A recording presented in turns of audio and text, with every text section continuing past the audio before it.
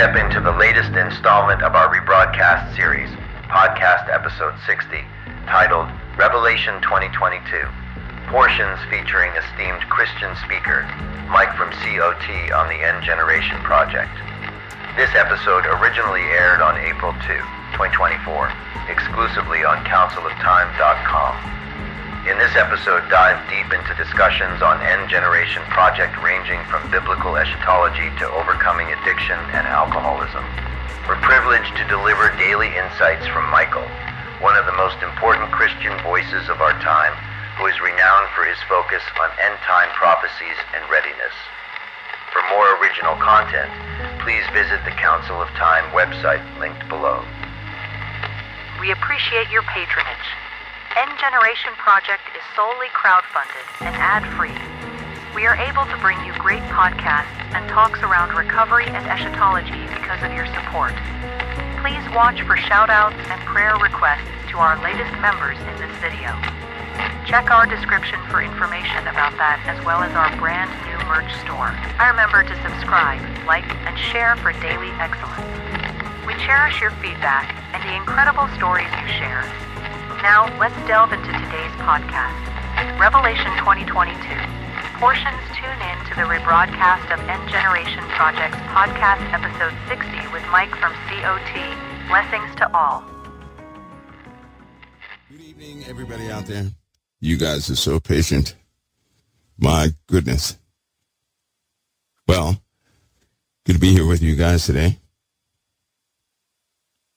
And if I sound rested, it's because I am. Thank God for that. I believe yesterday I could barely do anything. I was incredibly exhausted. And, well, sometimes when you don't have brain power, right, you're forced to rest. And I did. All day. I think it was all day and half the day Saturday. Amazingly.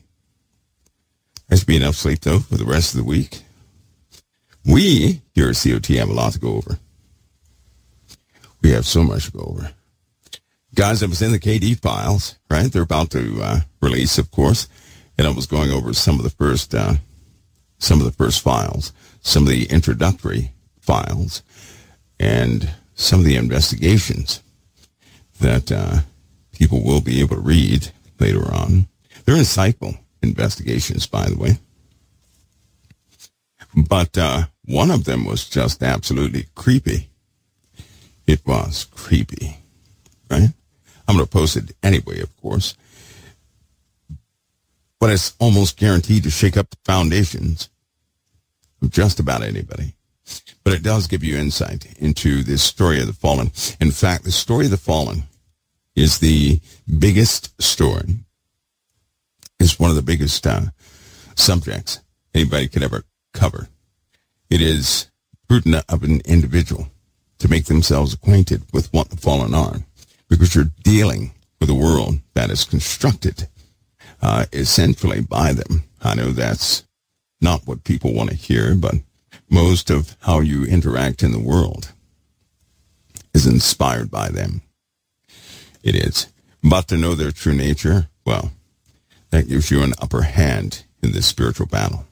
Because that word spirit, I know it would be nice if it meant we were dealing with beings in a total different dimension, right? But no. Spirit is a word that's referenced a lot, but all too often you're dealing with flesh and blood things, right?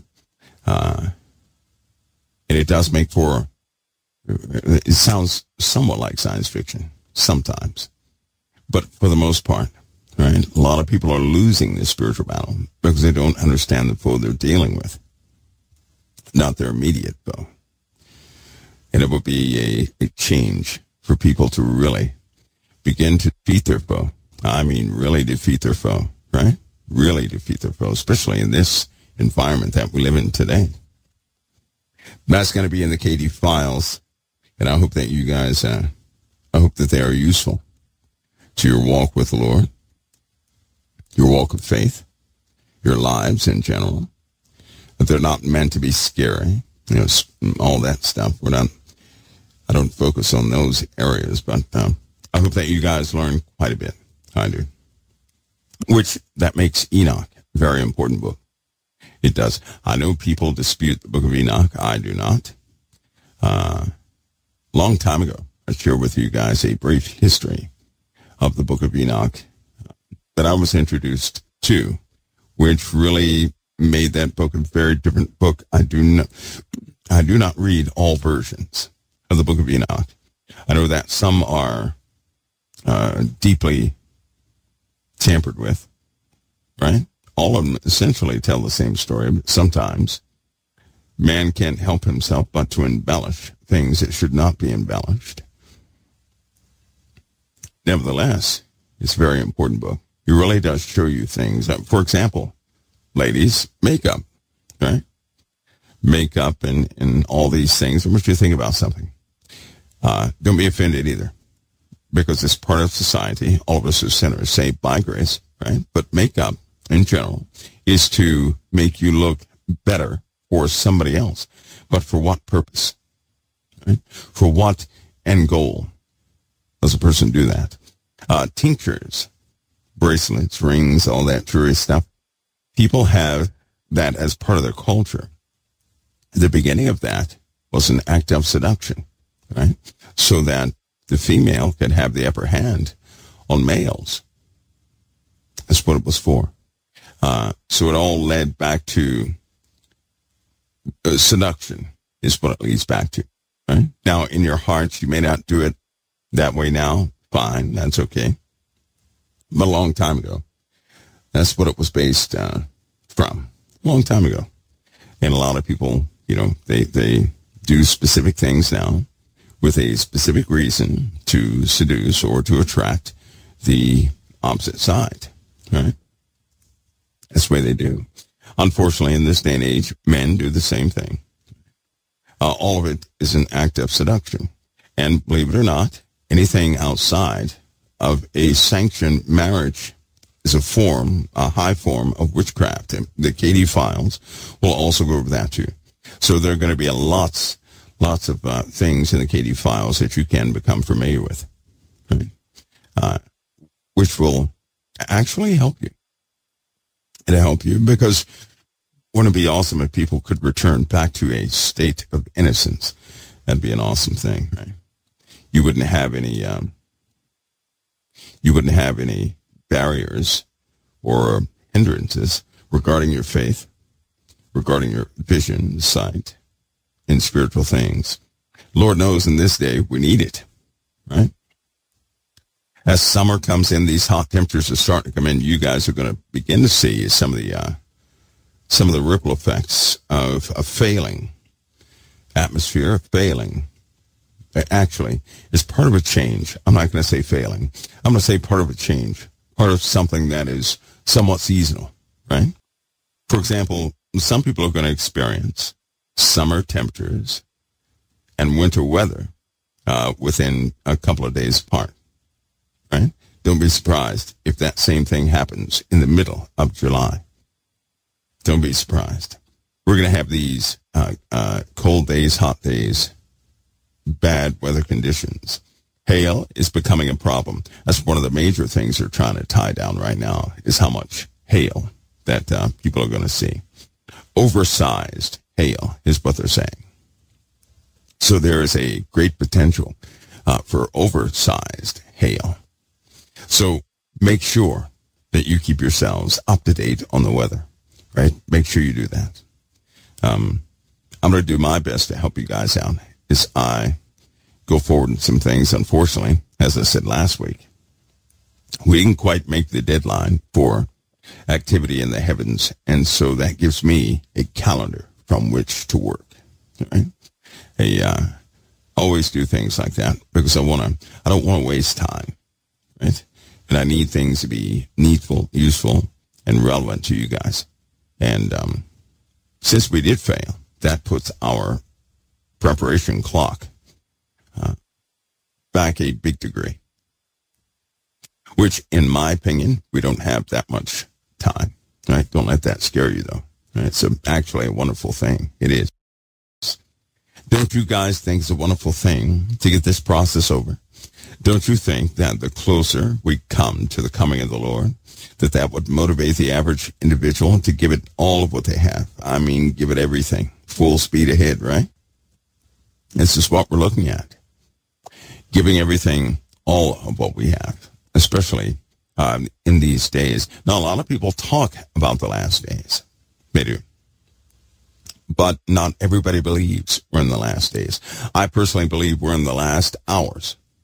I do not think we're going to have the time that most people are comfortable with. In fact, people are going to be caught unawares outside of a type of timing, right?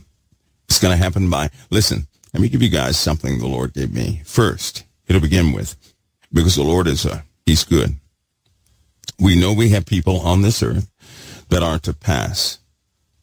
The first thing you're going to begin to notice in your small circles is that people you are acquainted with or people you know are going to start passing.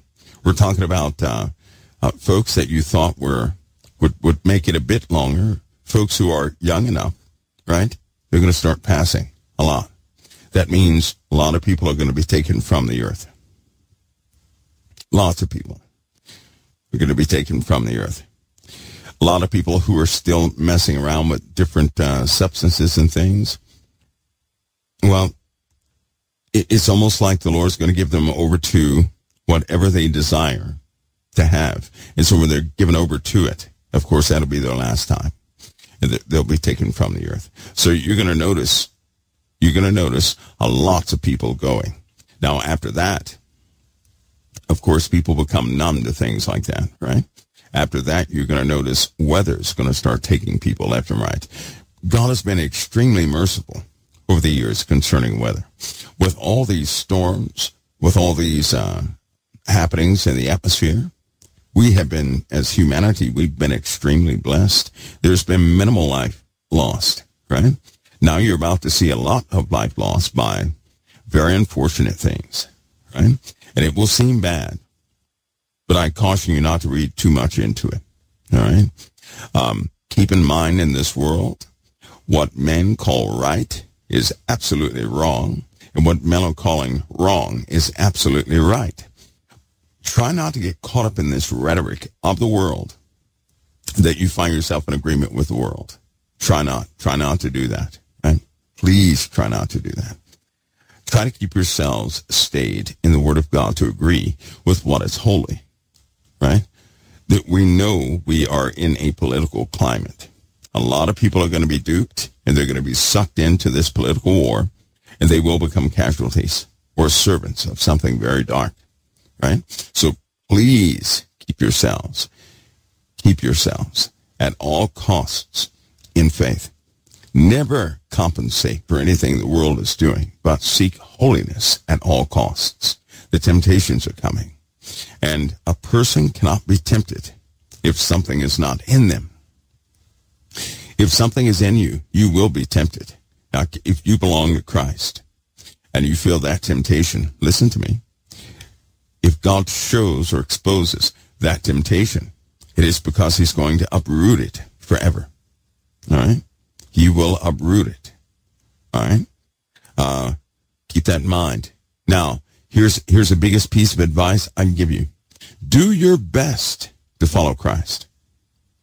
Don't do your best to follow Christ like me or anybody else, but do your best within your knowledge base to follow Christ, and always seek to go higher with him. See, that can be corrected right now for anybody who's ever slipped in Christ. Right now is your time to say, nope, I want to restart. See, with the Lord, you can have a restart. You guys hear me? With the Lord, you can have a restart. And this is your time. This is your time. Not to get locked into everything else, right? But to say, no, Lord, and make him no promises. Don't make any promises. Oh, I'm going to follow you this time all the way. Don't do that. Stop doing that. Don't make any promises.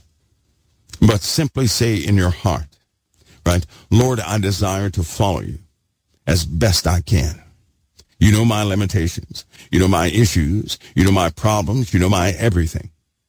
I desire to follow you as best I can. Make no promises. Don't make any promises. Because if you make a promise, you're already going to have a chain attached to you, right? You're not keeping a standard for people. This is not some public standard. This is real. And so in your heart of hearts, simply convey to the Lord that you open yourself up to him. He knows exactly where you are. You want to follow him to the best of your ability. Will he help you do that? Did you know that the Lord will help you follow him? Did you know that? Help you follow him.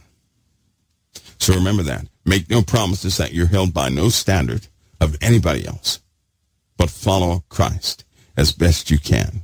And let him know, hey, I've got hang-ups. Lord, you know me. I've got hang-ups, but I want to follow you as best I can. As best I can. And then you take each day and you endeavor to do that. If you fall, get back up again. If you fall again, get back up again. If you fall again, get back up again. And follow the Lord to the best of your ability. Learn to start living without bondage. Get yourselves out from under. You know, Christ does not want you heavy laden, does he? All you guys who are weighed down with so much. He doesn't want you that way. He wants you released and free. Free. See how easy it is? If you don't discuss this, if we do not discuss this, it is so easy to have your life under weights, under this strain of standards and everything else. Leave it alone. Throw it away. Give it to the Lord. You know how you give something like that to the Lord? You stop trying to make everything happen, and you realize the truth. You know what the truth is? You're being kept. And without the Lord, you can't make anything happen. You know what the truth is? You've messed up more than you've helped. And the Lord's highly aware of it. Be thankful for what he has intervened with. Have an understanding that without the Lord's intervention, all of your stuff would be messed up. It would, no matter how hard we try. There's always some unknown element that pops in and messes everything up. So start where you are. Start where you are in freedom, right? Give up that burden to the Lord. All these things you're trying to do, this, that, and the other. All right? Give that up to the Lord and start walking in freedom. Stop putting yourselves on a deadline and start walking in freedom. Start walking in freedom. Walk in freedom. Say, Lord, here I am. Here I am. Just as I am, here I am. And you go forward. You go forward where you are. That's your brand new starting point. See, that's the beauty of Christ. So long as that sacrifice stands, you have a restart this day. Have it in your heart to do it wholeheartedly. Make no promises. Don't make not one promise. Make no promises. Make none. None. Don't make promises with people either. Don't do that either. Make no promises. Keep chains away from you. Start living free so that you can enjoy, right, those simple things of the Most High, so that you can be a partaker of the goodness of the Lord without all these heavy weights on you. You know how sometimes you see people enjoy themselves in the Lord and you're sitting over there, oh, why can't I do that? Because you're thinking about everything you messed up. You're thinking about how you can't get to a certain level, right? And in so doing, you don't even realize this. You're defying the Lord in your own thoughts. And so you never reach that point, freedom. Time for God's children to be free. Yes, we have a beast coming. Yes, we have a set of kingdoms in the earth that look like they're just normal, but they're dark. Yes, we have messed up policies in all lands, and yes, we're close to a global war. Yes, the weather's going to take a lot of people, right? So what? These things were always going to come. What does that have to do with your salvation? Absolutely nothing. Nothing. Leave all those things in the Lord's hands. Become an observer and a student of the gospel of Jesus Christ. Become that. Be free. Be free so that you can smile again for real. Be free. Be free. See, that's where healing comes in. Why would God give a healing to a grumpy person who is constantly complaining and grumpy about everything? Why would you restore a person who's like that? I wouldn't restore a person like that. You couldn't give a good thing to them because it would only be good for a second, and then they would find something to complain about. Time for change. Time to be free. It is, don't you think? So that you too can be a partaker of the goodness of the Lord. Because whether you know it or not, the goodness of the Lord never stopped. It's just that people stopped receiving it. Every time people start to partake of the world, they get laden in this heaviness of the world and the decisions of the world and everybody else's decisions. They can't do anything. Right now, some of you guys, you have a headache. You have a headache because of politics. You have a headache because of Joe Biden. You have a headache because of Trump. You have a headache because of Benjamin Netanyahu. Right? That's their business. You pray for them, but you live your life. God gave you your life. He didn't give you their life. He didn't do that. He gave you your life. Didn't he? Huh? Who's the captain of your salvation? In other words, who's in charge? Who's leading your salvation? Sound familiar? The captain of your salvation? Who's the king of your salvation? You? Biden? Trump? Congress? Who? Let that stuff go. They're going to continue to live, and they're going to continue to make decisions based upon whatever it is they operate by. You pray for them and understand that God gave you your life. Your life.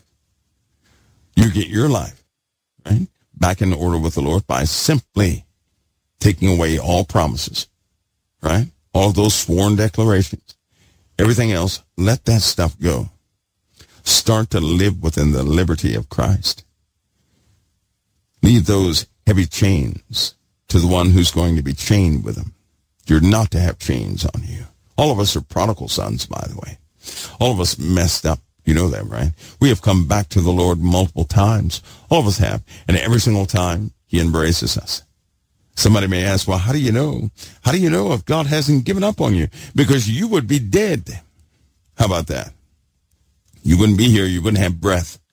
You wouldn't believe in Christ. You would not. Is there anybody here who does not believe in Jesus of Nazareth? Because that person's in danger. Otherwise, you didn't put that belief within yourselves. God put that belief in you. So you would follow his son, so that you would find his son. Your ability to hear scripture, certain ones, he gave that to you. He initiates all of that within you. He does that. That's how you know. Some of us have gotten so complicated, though. We've trapped ourselves. We can't get out. Be free. Be free. And be yourselves. Be 100% yourselves. Don't try to be somebody else. Be yourself. God put you here, not some stranger that you invented, right? He put you here. Not that person you invented to survive in the world. He put you here. And he's coming back for the person he put here. He's not coming back for the character we made unto ourselves. Right? He's not coming back for the tough guy, Mike. Right? That battle-hardened numbskull. He's not coming back for that guy. He's coming back for the person he put here. For the child he put here. He will nurture the child he put here. He will not nurture what I invent. And that's something. He will nurture what he placed here. Right? God is thorough. He changes not. He's the same yesterday, today, and forevermore. Be yourselves with the Most High. Listen, and let everybody be themselves. I'm good at that. You know how people believe differently, and it aggravates other folks? That doesn't aggravate me. You know why? Because Christ is raising us. So if somebody has some messed up view in something I think is messed up, who am I to say it's messed up? What if I'm wrong? You see, you have to have a prideful mind to say, oh, I'm not wrong, I'm right. I'm not saying that. I could be wrong, dead wrong, right? Remember that. Live in freedom and let others live in freedom. Do that. Let your families live in freedom. Have an understanding it's important that every single person make an individual choice. You cannot make their choice. You cannot do that, right? That is deceitful, isn't it? It's deceitful if I make a choice for you. That is deceitful because it's not coming from your heart. Everybody will make a choice based on their heart. So you let those people make their decision. Respect who they are, right? Don't look at them for who they can be and say, well, I like who they can be. Stop doing that. Look at who is in front of you, right? And that's the one you pray for. Look at who's in front of you. That's the one you have compassion for. That's the one you talk to. And then experience the joy of change. There's nothing more joyful than to know a person for who they are, to love them where they are. And that's very important, to love a person where they are. Don't love a person for where they could be, because you'll push them, and then you'll push them right out of your lives. Parents, do not provoke your children to wrath. You know, the Bible says that. A lot of parents, they want their children to be in a specific position because of what they went through. Listen to me, your kids have to make a choice. And to make their own choice. Encourage them to choose the Lord. Don't tell them to choose the Lord. Encourage them to choose the Lord. Because you know what happens? Many of you were driven away from your parents. Do you know why? Because they tried to choose for you, and it ran you off. You know it's the truth. So stop doing that to your children. How about that? Don't do that to your kids. Don't make a choice for them. Begin to compliment what they desire to do. Encourage them to do the right thing. Understand they too are individuals. They're important. They are. Let them make their decisions. Right? Be there for guidance. God has given you an awesome responsibility for a season. Just for a season. But don't run them off. Some kids never go back to see their parents because they can't even talk to their parents. Their parents will always tell them what they think is right.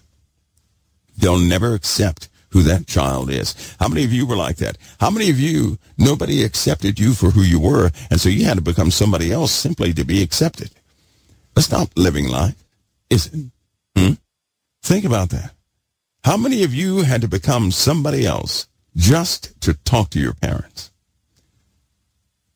How many of you had to become somebody else just to talk to the person you're with? That's not life. That's not what that is. What kind of stuff is that? No. Let your children be who they are. Give them good guidance.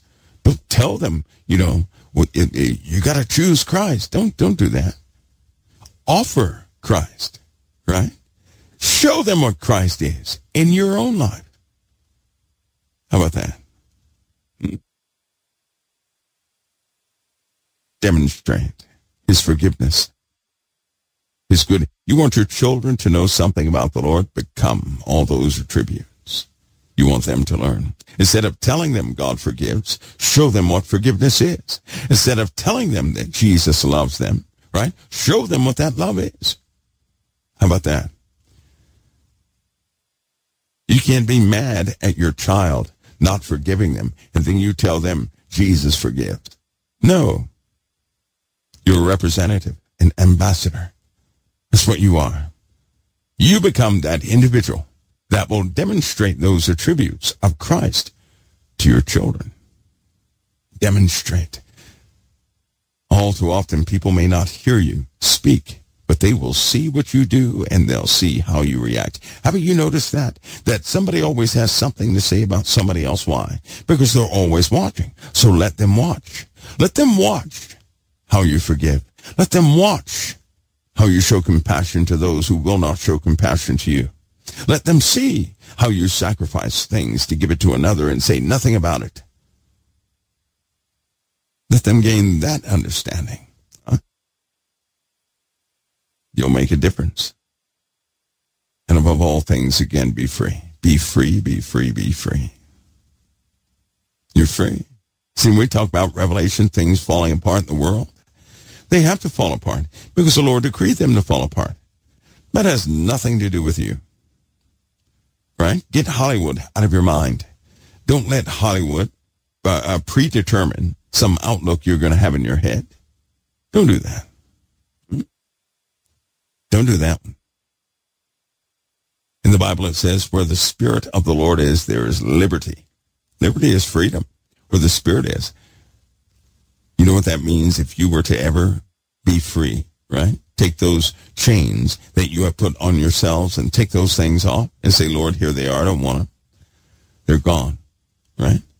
Let people know who you... Listen, one thing I messed up in life with when I was young was I would try to project a strength when I didn't have to. Do you know that? And it was so funny how people saw through it, right? You can be a gentle giant, yes, but you don't have to project strength. Just simply be who you are, right? Sometimes you try to project that you're unbreakable. You're full of strength. You're full of resolve. You're full of this and full of that. You do that so much, other people catch on to that, and you become disingenuous to yourselves. Before you know it, you're in bondage because you have to keep up appearances, right? Don't do that. If you are flawed deeply, then say, hey, my name is so-and-so, and these are my flaws. Take it or leave it. Because listen, if a person likes you for what you're presenting and that presentation is a falsehood, now you're nervous that if a person should truly know who you are, they won't like you. How many people out there have that saying in their head, well, I can't do this because if they knew that I was silly in this area, they wouldn't like me. If they knew that I really didn't care about this area of life, they wouldn't like me. If they could see the real me, they wouldn't like me. Or you may be frightened of that if they can't see the real you, right? They may not like you. Listen to me. Anybody who likes you, anybody who befriends you, right? If they really befriend you, they're going to really befriend you. And it's not going to matter what quirks you have, what you're good at, what you're not good at. You will matter. Not what you can offer and what you can't offer. How many of you had friends in your life that are no longer friends? And you found out you wasted time trying to gain a friendship that would never be. I'm going to tell you something. You have friends out there. And do you know what? You'll never lose your friendships. Here's the issue, though. Some of the people you've met in your life were never your friends. Never. See, because the old adage is true. You can never lose what belongs to you. Never. If it belongs to you, you cannot lose it. If it's a friendship, you cannot lose it. Right? If anything belongs to you, it's yours. You cannot lose it. But, hear me on this. If something does not belong to you, you can do everything in your power to hold on to it. As soon as you shut one eyeball, it's gone. As soon as you turn your head, it's gone. If it does not belong to you, you're not going to keep it no matter what you do. Many of you are fighting to keep something that's not yours. You know what my advice is? Take both your hands, open them up, palm up, straight up in the air, and anything that belongs to you, then so be it. And if it doesn't, then so be it. Let everything around you also be free. Then you'll start to experience what freedom is.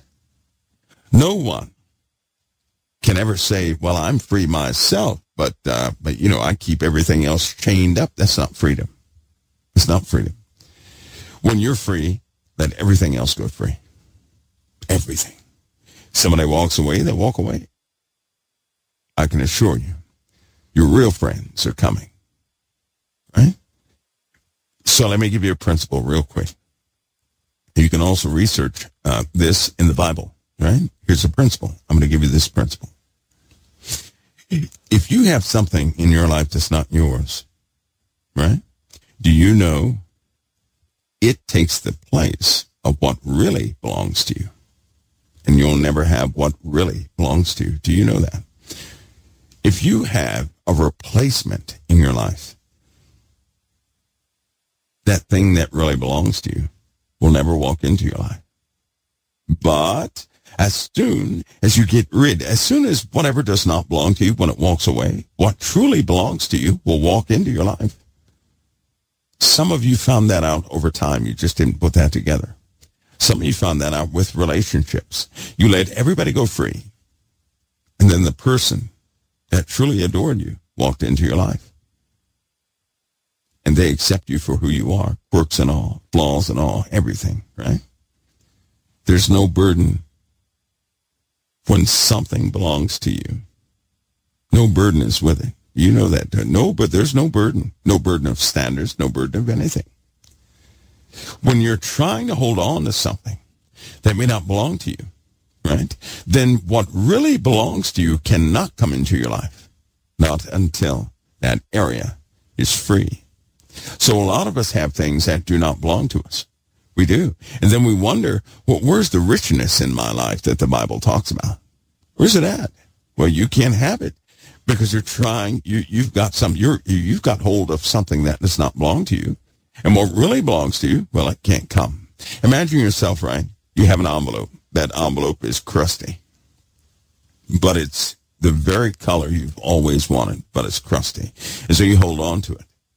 Now, while you're holding on to this envelope, you're going to walk through your life never needing that envelope, right? You don't need an envelope. You already have one.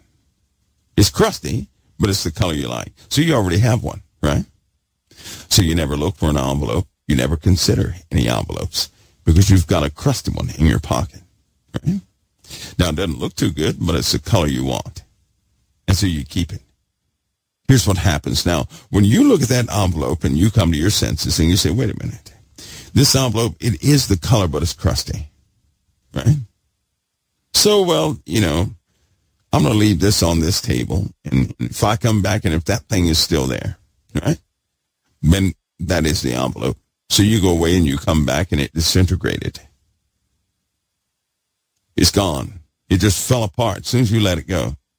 So next day you go out, all of a sudden, you start noticing envelopes everywhere. And then you see the one that truly draws you, right? And it's the envelope you've always wanted, and it's clean, not crusty. And guess what? You go up to get it, and somebody says, well, you can have this.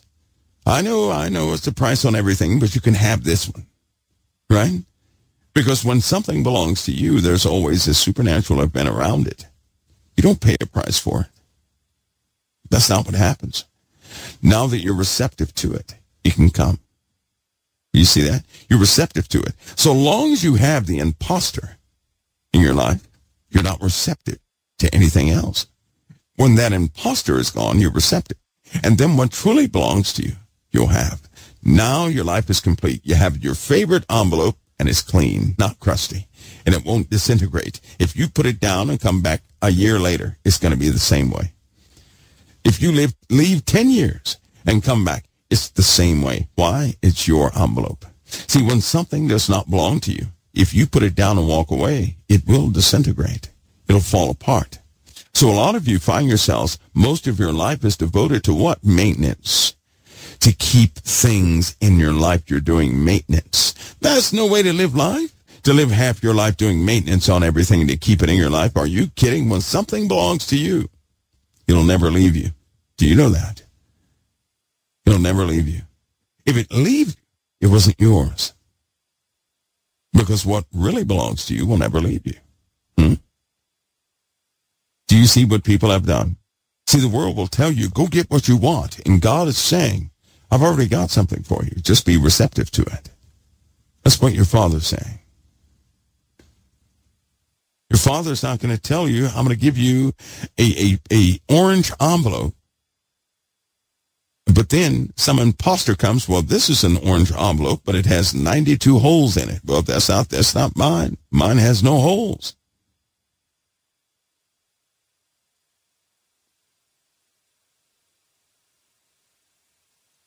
When you hold on to the replacement, you're not receptive to what truly belongs to you, and it cannot come. Have you noticed with the Lord, nothing comes until you're empty? How many have noticed that? Until you're empty, and it's a biblical principle in the Bible, until you're empty, nothing comes. So long as you're full, nothing is coming. You remember Jesus said you cannot put new wine in old wineskins. Can't do it. Right? You have to put the new wine in new wineskin. Many of you have people in your life you're trying to manage the friendship. You can't live without that friendship. So you recognize a part of what truly belongs to you, right? But it's incomplete. That's how That's how darkness can get you. It'll give you half of what you want. God doesn't do that. What truly belongs to you is fulfilling to you. Period. It is fulfilling.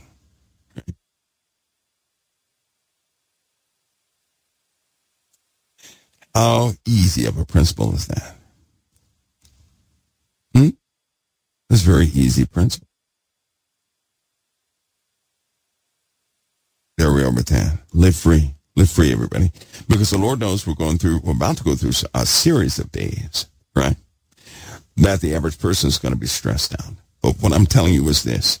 In this time where everything is being shuffled, do you not know that's when what truly belongs to you is going to find you? Because it too will be shuffled. You may not know this. What belongs to you is looking just for you, and it may have an imposter. You're looking for something. It's looking for something too. Friendships, your true family that the Lord has given you, right? Your confidants, everything. God desires you be in completion. This is not your paradise, but he has put things into your life that will assist you in your walk in the gospel of Jesus Christ. He did not put us here alone. We make ourselves alone. We do that. We do that often, don't we? Well, time to have that corrected. Time to not live that way anymore. So tell Satan his plan did not work yet again. It has fallen apart. Your declaration, right, of being free is how it begins. You guys got that? Your declaration of being free. Free in who you are. Not throwing up some facade of who you want to be. Be yourselves 100%, flaws and all. Flaws and all. You know what the Bible says? Confess your faults one to another. A fault is when Mike from around the world cannot perceive a screen door, and so I walk through it. That's what a fault is, right? It did not say confess your sins one to another. Did you notice that a lot of people get that mixed up? They said, well, the Bible says confess your sins one to another. No, it does not. You confess your sins to the Most High. You confess your sins to Jesus of Nazareth. You confess your faults one to another. Let another person know what you're not good at. And don't be ashamed of that. Let them know what you're not good at. Say, here I am, take it or leave it. But this is me.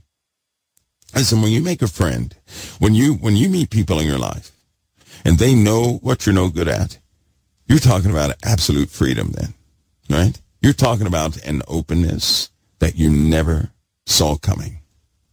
A relationship without a burden. Without a burden, right? That's when beautiful times start. And in the worst of times, when you have the worst of times around you, well, you're with those you have a bond with. There is no more precious time you can ever endure. Do you not know that the worst times in your life, surrounding the worst conditions in your life, can be the most bonding times in your life? It can be the best moments you have ever had. The best you've ever had. So you military people, you know that. The reason why a military person is closer than your brothers, sisters, parents, and everybody else is why? Because you were in trouble with him. Listen to me. You were in trouble with him. You know how you get in trouble and the first thing you want to do is withdraw? No. When you're really in trouble, then your true friends will be right there. They will share in your trouble with you, right? They'll still be your friends. They'll still be quirky and kooky and all those other attributes, whatever that is. You'll be who you are, and you'll be delivered, right? When you're in trouble together and you survive it, a bond is formed, a bond that many of you are missing. You're missing that bond. Once a person has that bond, do you know that aggression is gone? It's gone. It's like it does not exist. Your anger fits won't happen again. That's a fact. Anger fits normally happen through a starvation of love itself. That means you have a lack of people who are thorough around you, who are truly friends of yours around you. Oh, and yes, in the Bible it says a friend is closer than a brother. That's the truth. Okay? Why? Because a brother will evaluate. A friend will not. A true friend is not going to evaluate you. So, ladies, stop watching Lifetime. That's not the way the world works. Now, if you're a serial killer or something like that, that probably is.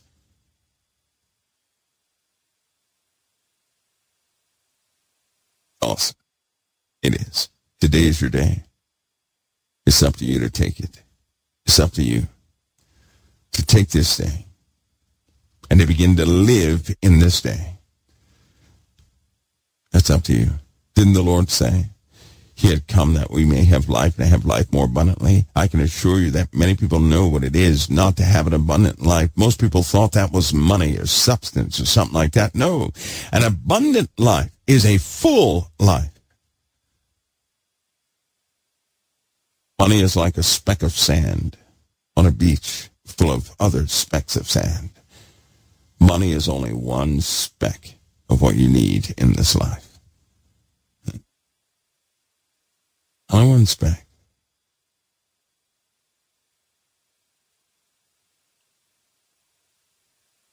When everybody stops trying to be a spiritual Rambo, we're going to be good to go. That's why it's important that you be exactly who you are. Okay, we're going to take a break. When I come back, we're going to go right to the book of Revelation. Is that all right with you guys? Is that good with you guys? I'm going to go right into the book of Revelation.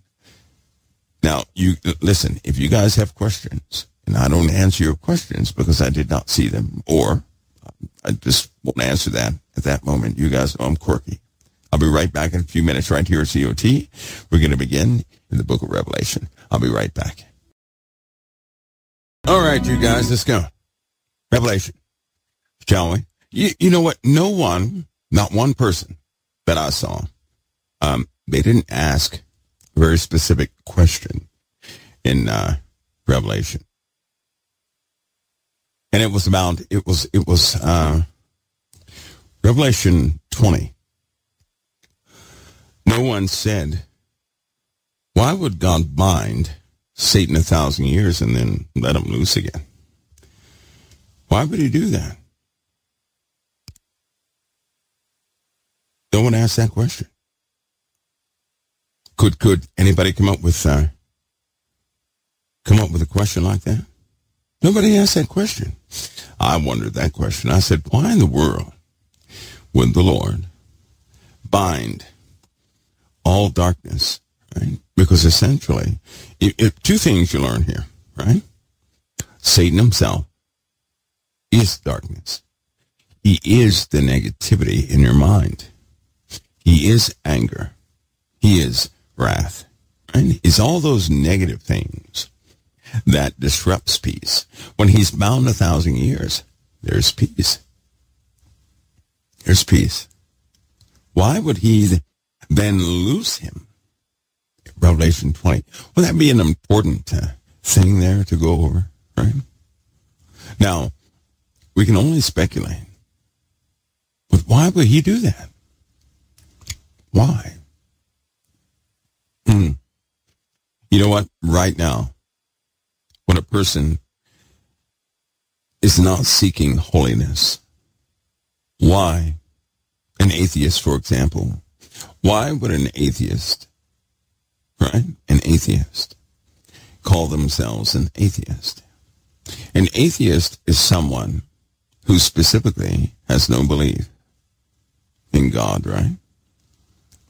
Yet an atheist will turn around and say, well, I believe that something created mankind. I just don't believe it is, the God of the Christians.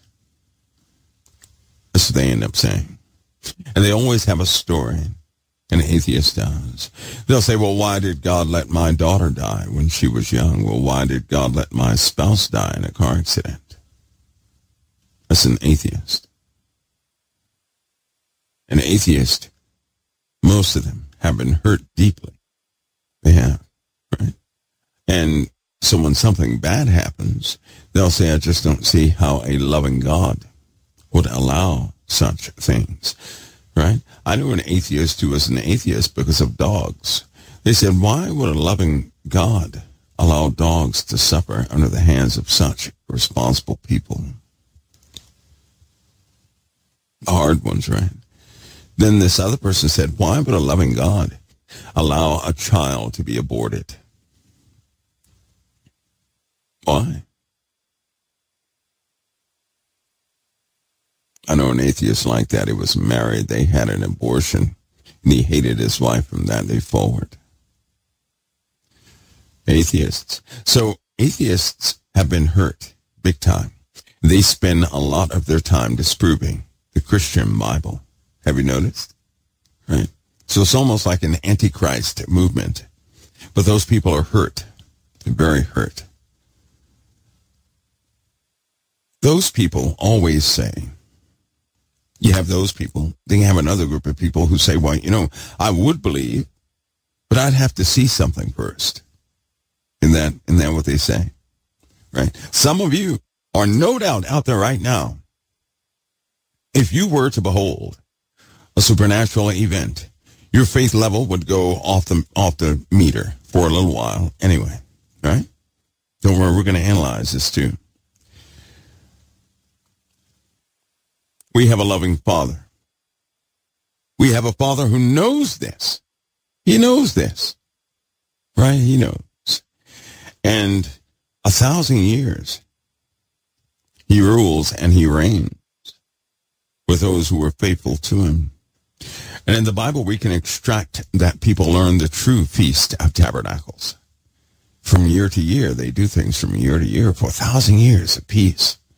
The ways of holiness are instilled in the earth. And they're flesh and blood human beings.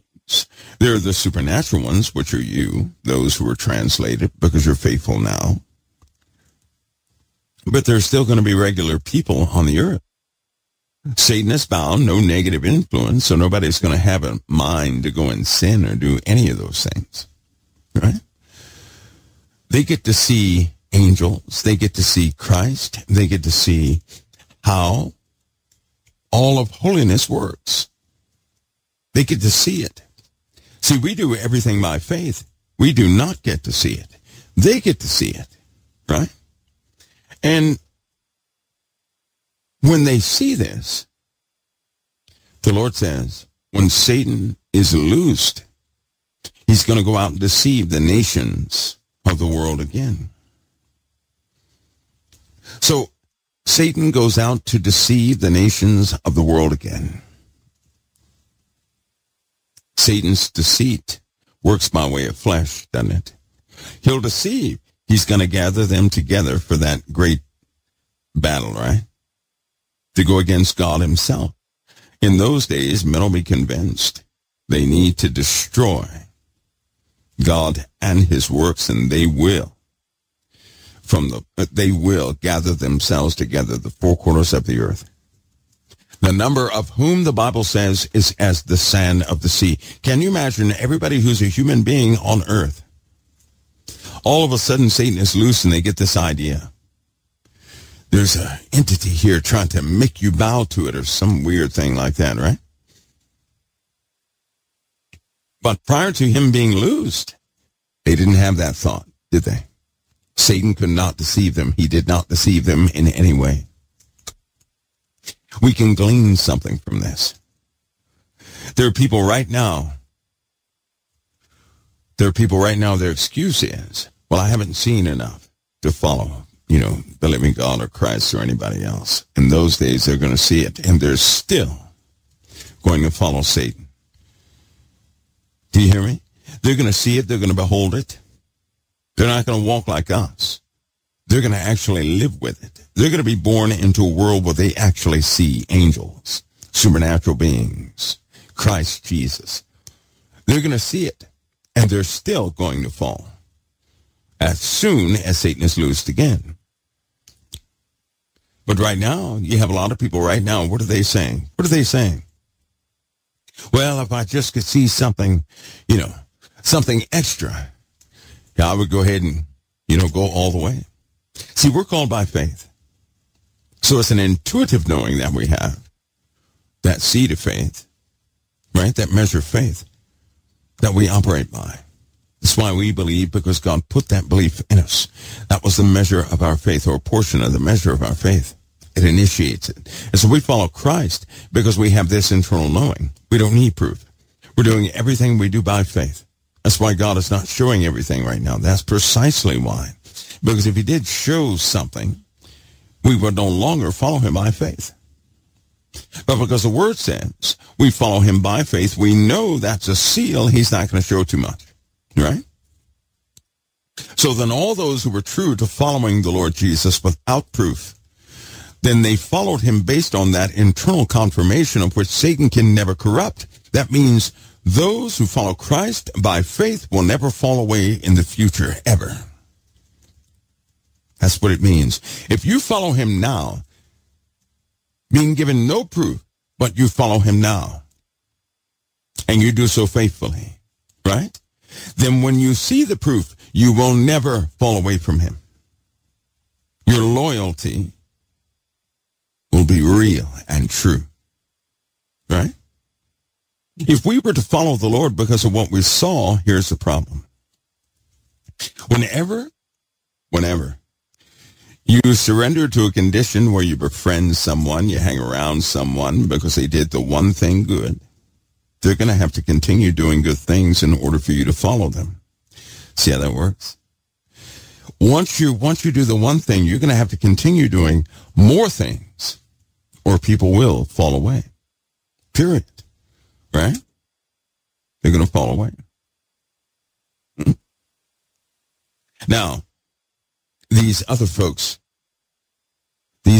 who end up being condemned, the other folks, first of all, they end up being condemned. Those who are alive during the 1,000-year reign, they will be hurt of the second death. We cover that in 20 and 21, the second death. Remember that? Blessed and holy is he that hath part in the first resurrection. On such the second death hath no power. But they shall be priests of God and of Christ, and shall reign with him 1,000 years. Right? And who are these people? Who are these people?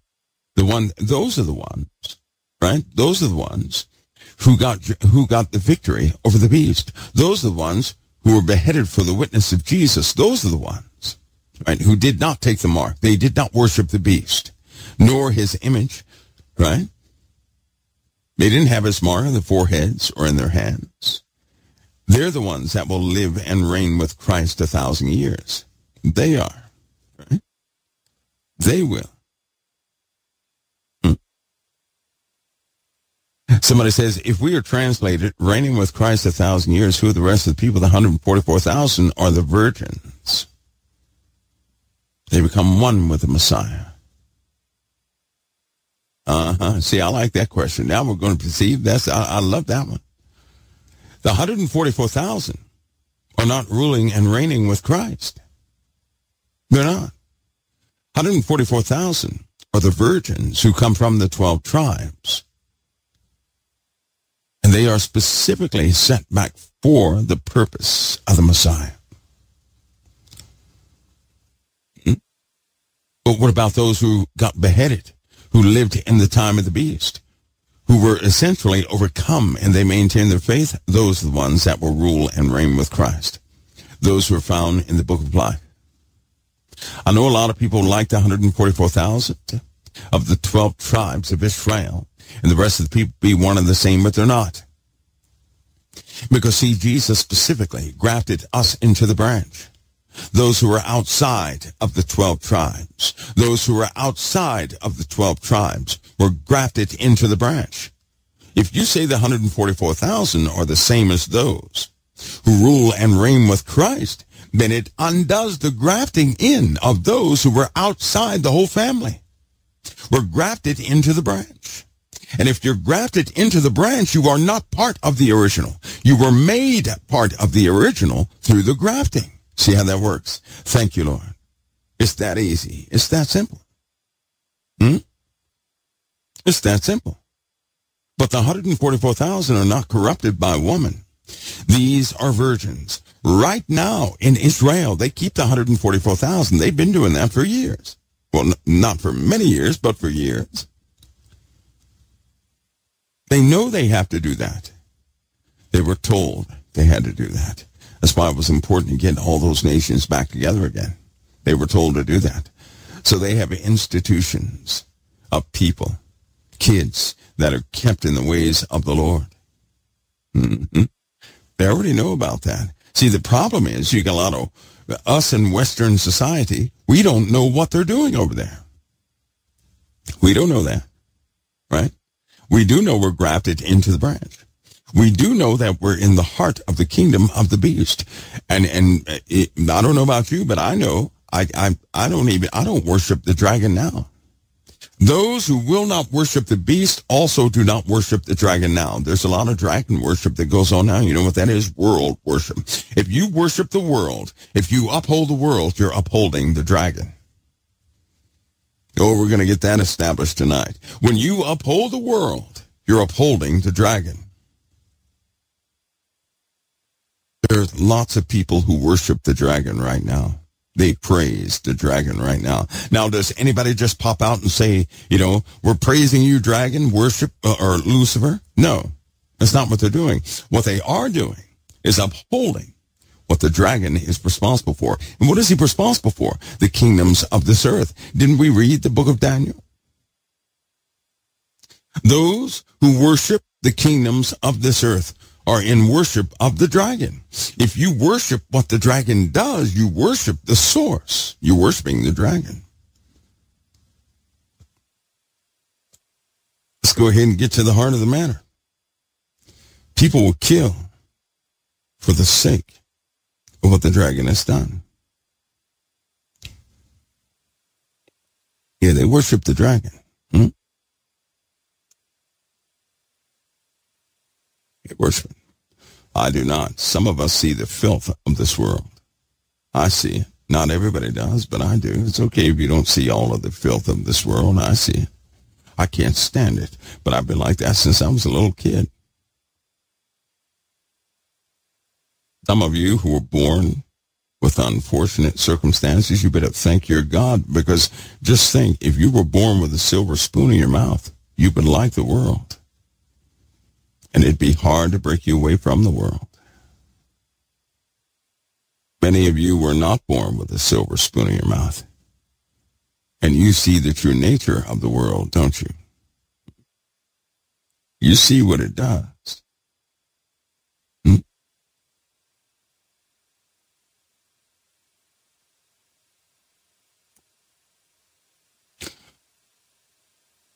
Politics is a recruitment tool for things you would understand right now, probably. Politics seems so harmless. I tell you right now, it is a major tool of the dragon himself. When all of God's children find that out, they're going to throw up in their mouths. I keep trying to tell people that. All it takes is for a person to see what they dedicate. And then you'd understand. The Lord's going to break that. He's going to show it for what it is, and all who are partakers of it are going to regret the day they were. They'll see the truth of it. They'll run away from it. They will.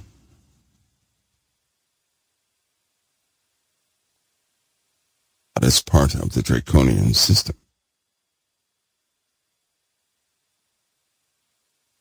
What man has built in the earth is nothing less than what Satan has influenced them to build.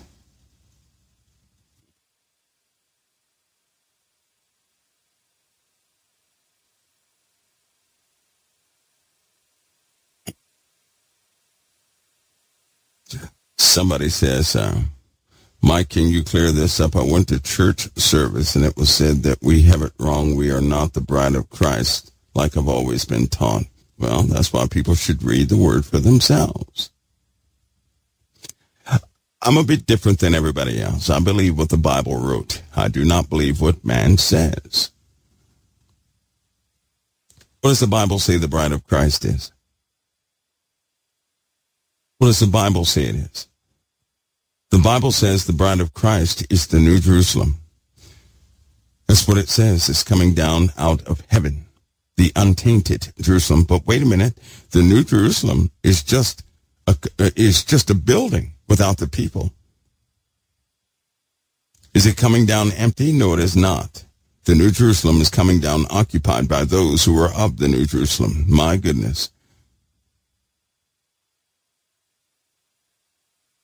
Why do people get stuck on that so much? While everybody else can call themselves the bride, right? Listen, you guys get stuck on those details. I'm going to tell you right now, I'm a sinner saved by grace. I'm one of those Christ died for. I'm the redeemed of the Lord. The New Jerusalem. The bride of Christ is untainted. And that's how it's going to remain. And all those who partake of that are the ones who are written in the book of life. Christ will determine his own bride. Man has no right to do that. As people keep messing up. Jesus will choose his own woman. How about that? The world is not going to choose who Christ's bride is. Jesus knows who his bride is, and that bride is complete. She's not incomplete. So if it's just a building, that's incomplete. No, it's going to be a city occupied. The saints of the Lord. It's right there in the Bible. Here's the issue, though. There have been lots of things people have said over time that are not found in the Word of God, period. There are lots of sayings and lots of things that people have heard over time that have no basis in the truth, sometimes, unfortunately, right? But they still convey something, correct? Somebody says, then who is invited to the wedding supper of the Lamb? Jesus told us that. He already told us that. Did he not bid the guests to come from all over the place, going to the highways and byways and go get anybody you can? Because the people that were supposed to go there at first rejected the offer. Isn't that what he said? Oh, see, now that's the root. That's part of the roots of the foundation of the gospel of Jesus Christ. Listen to me. Don't feel bad either, because all too often people get into the details of things and they miss the entire foundation. That's why I like the foundation of the gospel. That's why the foundation is so incredibly important. There have been people here at COT who have learned things that, frankly, nobody was speaking of. And then when I spoke of them, I got cursed out. I did. I did cursed out. I got cursed out. There's several things that we spoke of here I got cursed out for speaking them. But I have to go with what the Word says. I can't go with these popular sayings of people. No. And I've noticed something. When people start talking, they get away from the Word and they go right back to these popular sayings. I never agreed with those popular sayings because I've always wanted the truth. I'm not one of those who's going to build a bridge between the gospel and the world. I'm going to tell you something. I can't stand the world. I never liked the world. Since I was small, I felt like a prisoner in this place. I go to hurry up and leave this place. If the Lord called me home right now, I'd give everybody a salute and go. I don't love this world. I don't love the things in it. I don't like what man has done, and to put the icing on the cake, the Lord showed me what's behind the curtain. In my career, I was invited to things.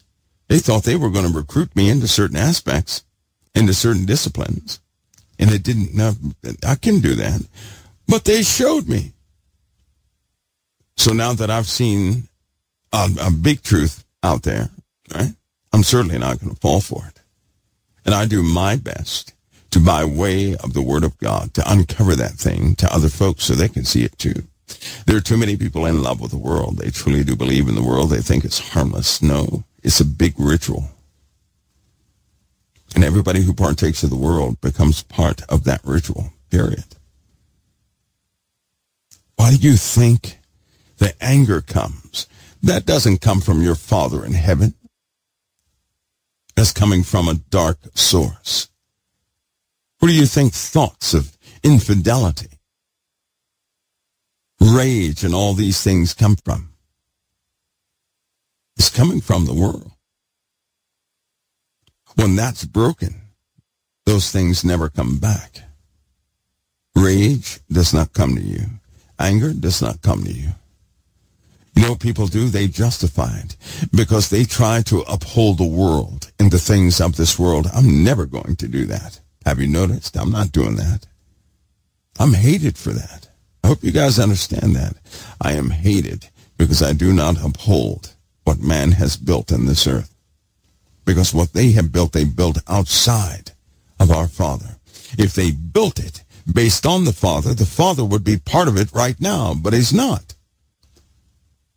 If it were holy, Jesus would be the name above it, but it's not.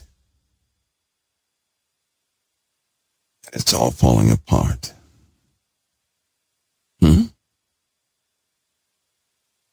And people don't know, they can't make heads or tails of what is real. And that there are people that you love, that you like, that you respect. But listen to me. That same loyalty you have to people, put all of that in Christ. Sometimes you can be so loyal to a person that if they continue to speak these worldly lines, you'll believe exactly what they say out of your respect for them. Don't do that. Free humanity of your trust and put all your trust in the Most High. Set everybody free. Put your expectations in that which cannot fail. That is Christ. So that you can intervene for those who truly have gone astray.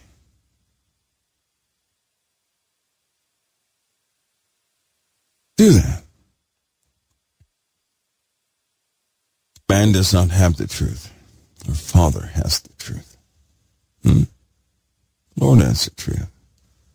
On those foundational things, it is always good to cover those things. Always good to cover those things. Someone says, Mike, do you know what image, statue in, let me go back. Somebody has to go in. What image or statue in Daniel 2:31, I imagine as a dragon, but modern Christian iconography represents it, man's figure thoughts. Listen, look, I want you guys to analyze something. Take no offense to what I'm about to say, right? I want you guys to analyze something. Listen to the question.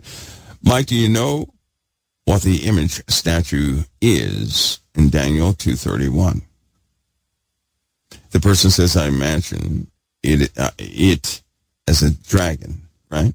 Like Revelation 12, but modern Christians iconography, Christian iconography represents it as a man's figure.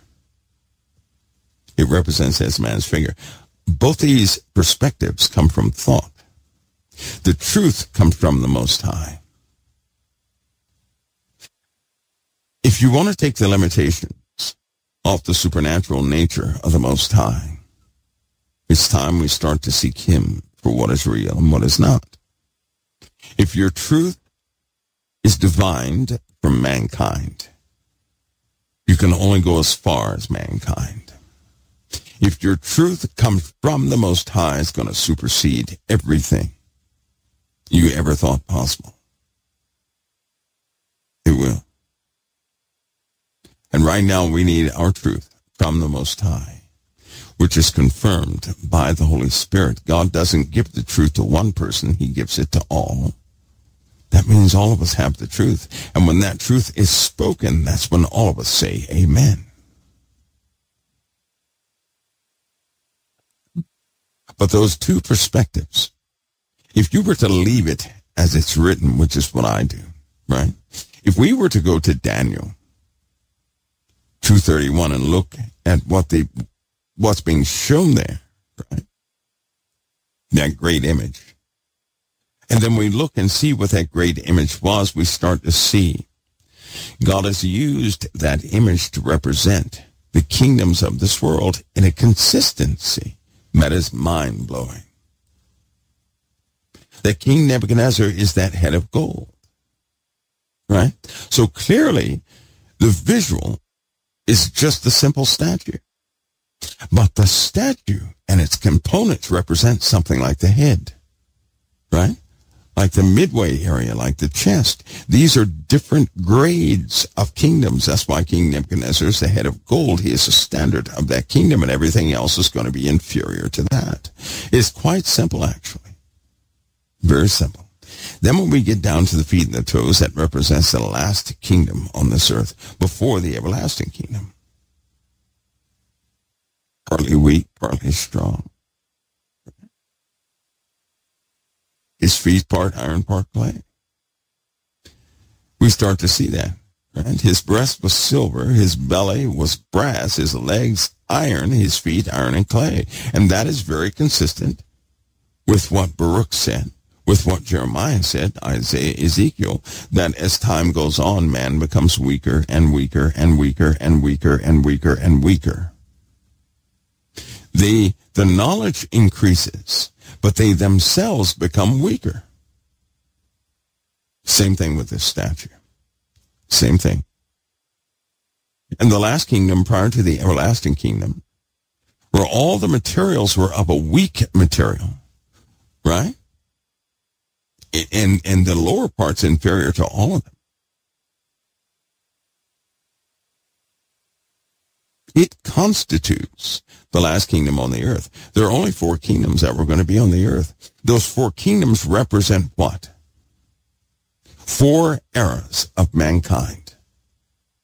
4 eras of mankind.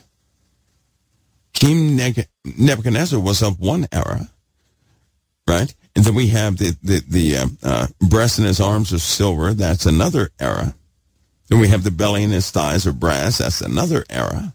Then we have his legs of iron. That's another era. Then we get to the last era. His feet were part iron, part clay. And then the interpretation of this statue pops up. Right? And how do we know these are the 4 eras on the earth? Because in Daniel 2:38, didn't it say, whosoever the children, or wheresoever the children of men dwell, and the beasts of the field and the fowls of heaven are, he hath given them into thine hand, King Nebuchadnezzar, to rule over them. And men have kept these kingdoms all this time to rule over the earth. Listen, through the kingdoms of the world, men rule the earth. Don't you know that's very consistent? That's what's happening here. God gave you dominion over the earth. But through the kingdoms of this world, these other type men rule the earth. And God has indeed given them dominion over it, which is why we are prone to these kingdoms and systems in this earth. See, it's quite clear. If you leave it as it is, if you can see it for how it is, the statue, I'd never debate over the statue. Of course, the statue is in representation as God has given the interpretation, right? To get into an argument as to is it this figurative thing or this, that's irrelevant. God has given us a representation of what's happening in the earth. It's up to us to utilize it. He's given us this that we may understand the earth. He didn't want us blind concerning what's happening in the earth. And all these kingdoms of the earth are bound by that statute. They are part of the standard. And they all have one thing in common. What was it? The rule of law. Starting in Babylon. The rule of law began in Babylon. Isn't that what people worship right now, the rule of law? Do you know the declarations that state that the rule of law will remain? Humans will come and go, but the rule of law remains. And there are many who took an oath to uphold that rule of law, whether living or dead. There are those who enforce that rule of law above all sovereigns. See, these are actual oaths that people take. These are things that people commit themselves to. So in other words, the rule of law has life unto itself, and it outlives humanity. People rise and fall, but the rule of law remains. Men have given birth to what? To something in the earth, something that is so often missed. And it's already ruling over everything. It is the only thing that can kill a king and turn around and kill the rest. The rule of law. It is what men will enforce, won't they? The rule of law. Whatever it says, men will enforce, and people die by it every single day. Now, if you think of the rule of law, and you look at today's world, and we know that corruption has entered into the rule of law, then it is not holy. It's not holy at all. And because it's not holy, because it's amendable, right? It's amendable, which means the rule of law states that you can commit adultery. The rule of law states you can steal in certain ways. The rule of law states you can covet your neighbor's wife. The rule of law has a life of its own, and it has men rise and fall for it. They're bound by it, and men will enforce it. They will. It's not a human, right? So it's a what? A beast. If it has life, but it's not categorized, it's a beast. Now, people right now, they get offended by that. Why? Because the rule of law is more like a god to a lot of people in this earth. It is. All declarations are made toward the rule of law. If everything else falls and falls away, the rule of law remains. It will remain. In the hands of an iniquitous people, the rule of law is death itself. It is oppression. It is a legal right to murder and to do all things evil in the wrong hands. Listen to me carefully. Jesus is Lord of all. Not one document on the earth is ever going to be appointed over the Messiah in my life.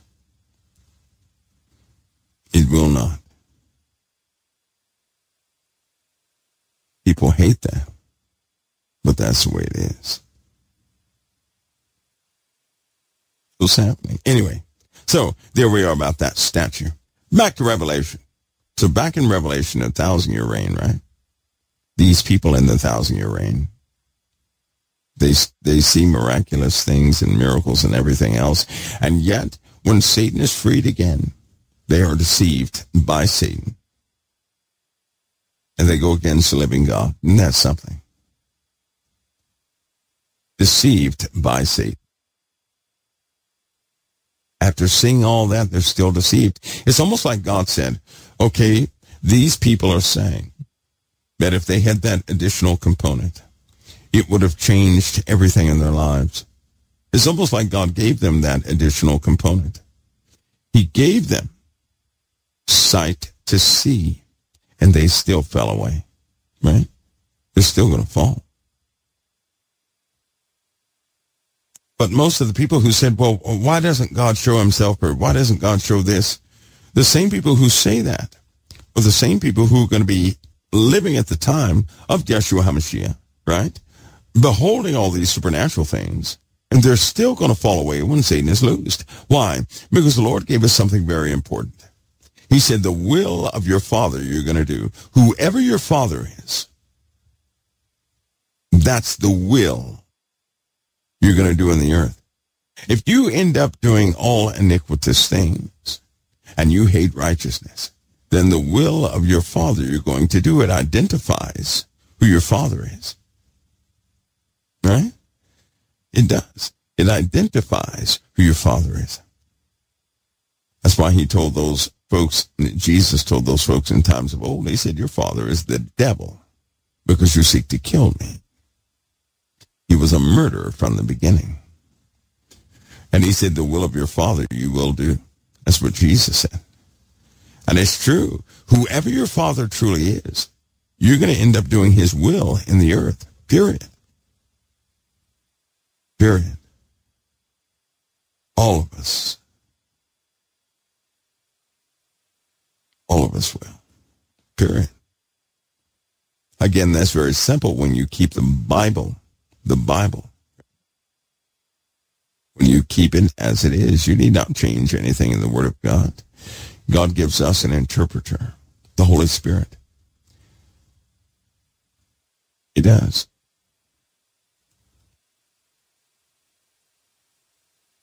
Yeah, 1,000 years of peace, godly rule, and yet they still fall away. That's right. Which means what?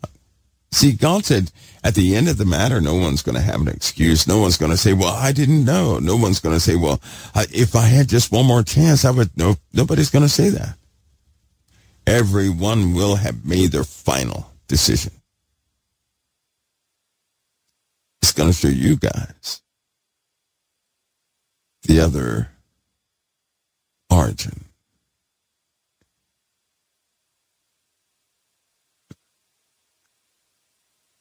Somebody says, okay. Somebody says, so it's more like, just, yes or no. No, not like a statue of blind justice, a statue that represents the eras of time for humanity. It gives us a picture of the kingdoms that will be in this earth. All those kingdoms constitute one statue. That's all. And of course, the everlasting kingdom comes in and subdues all those, things together. Somebody has Revelation 2012. Somebody has a question about 2012. What's your question about Revelation 2012 says, now I saw the dead, small and great, stand before God. The books were open, and another book was open, which is the book of life. And the dead were judged out of those things which are written in the books according to the works. What's your question? Right before Revelation 20, in this context, right? Jesus, it was spoken of, the second death was spoken of, right? Blessed and holy is he that hath part of the first resurrection, also that's the second death hath no power. If the books are opened, right? Notice the books are open, but then another book is open, the book of life. If you're forgiven, you're in the book of life. If you're not forgiven, all your works are in those other books. Oops. How do we know this? Because the Lord cleared that up. You know how people say, listen to me, this is a big one. You know how people say that you're going to be accountable for every word that comes out of your mouth. And that truly is in the Word of God, right? Why did Jesus say that when you are washed by the blood of the Lamb and forgiven of your sins, the Father will throw your sins into the sea of forgetfulness and remember them no more? They're stricken from all things. Stricken from everything. You have an advocate with the Father. So all those in the book of life, there's no need to go over everything they did because of the blood. Do you see that? Do you all see that? When you're in those other books, you're in trouble. You are. If you're in the book of life, rejoice. Why? Because you've been forgiven for everything that would be in any of the other books. But God told us something specific. He said he would remember your sins no more. If he remembers your sins no more, if he casts them away, he's forbidden them to be recorded. They're not recorded. They're not. And see, if you look at that, if you look at when it says that every idle word that a person speaks, is going to be looked at, and everything they do is going to be looked at, not for the ones of whom Jesus died for. Because that would undo the blood. God will not remember your sin anymore when forgiven by Jesus of Nazareth. So that when you repent, it is done. That's why Jesus said, don't rejoice because you can command a demon. Rejoice because your names are written in the book of life. Anybody whose names are in the book of life are free indeed, because the Son has set you free. You are totally absolved of everything. Man has no power to do that. Not one man on this earth has power to do that. Christ does that. Nobody else. No man, no woman can do that. Christ does that. When you're forgiven of something, it no longer exists. It is separated from you. See, that's why when you read the Old Testament, that's why the new wine and the old wine, they don't mix. When you go back to the Old Testament, you're thinking about deeds and works and this, that, and the other. But you're also forgetting about the blood of the Lamb. When you get back to the blood of the Lamb, having left the Old Testament again, you see the new covenant. That's what you start seeing. It's the same age-old argument they had a long time ago. It really is. A lot of people did not want that to be true. Why? Because if you could be judged of your deeds, then a priest could come by and judge your life. Right now, they can exercise power over you. They didn't want Christ in this world because why? Because when he came by, he took power away from the priests.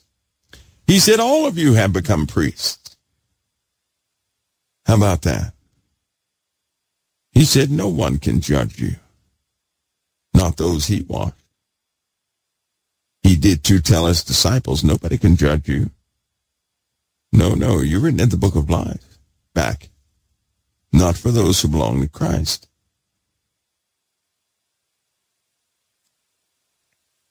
Even mentions it again in Revelation a few times. Same thing is mentioned again.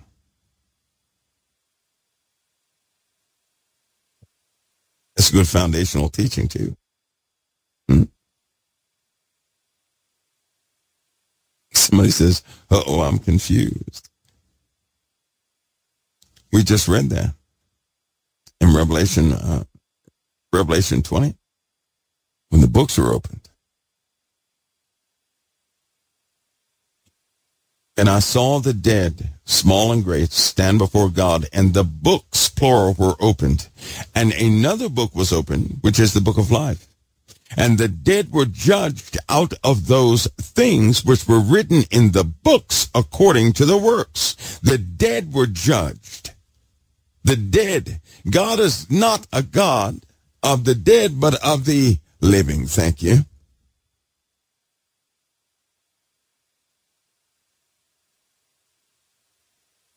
See? So there's the book of life, but there are other books. The book of deeds. Everything a person ever did is recorded. And if they're not washed in truth by the blood of the Lamb, they're going to be accountable for everything that proceeded out of their mouth and everything they did in the earth, and it will not be for them. It will be against them.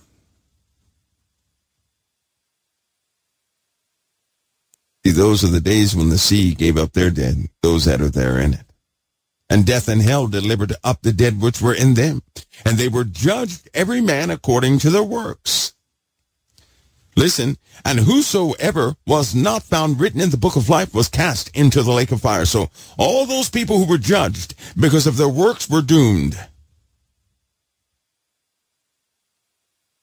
But if you're found in the book of life, you're free.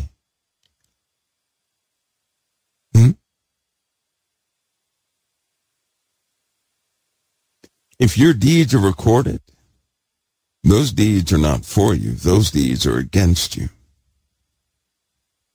When God does something for you, it is to wipe away the record connected to you. Thank you, Jesus. So listen. To have an understanding of this is to know that if you're written in the book of life, you're not in the other book. That's all been wiped away. That's why the two books were opened. All those who were found in the other book, they didn't make it. Those who were found in the book of life did.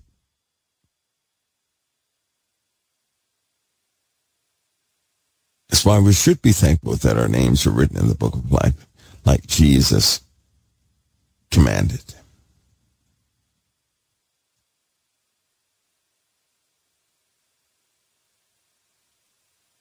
Anyhow, that's pretty neat, right? Pretty neat.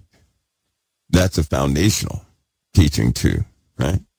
Lots of people dispute that because there are, how many is in there? I believe it's 163 passages concerning that very thing. It reiterates over and over and over again how God has thrown away, right, all of what was against those who were washed by the blood of the Lamb. You truly have been separated from your sin. Thank you, Lord Jesus, for that. Those people who don't know this, they're the same ones that say, I wonder if I'm really going to heaven or not, because they really don't know. When you've been washed by the blood of the Lamb, your record has been expunged, of which the second death hath no power. Isn't that awesome? It has no power.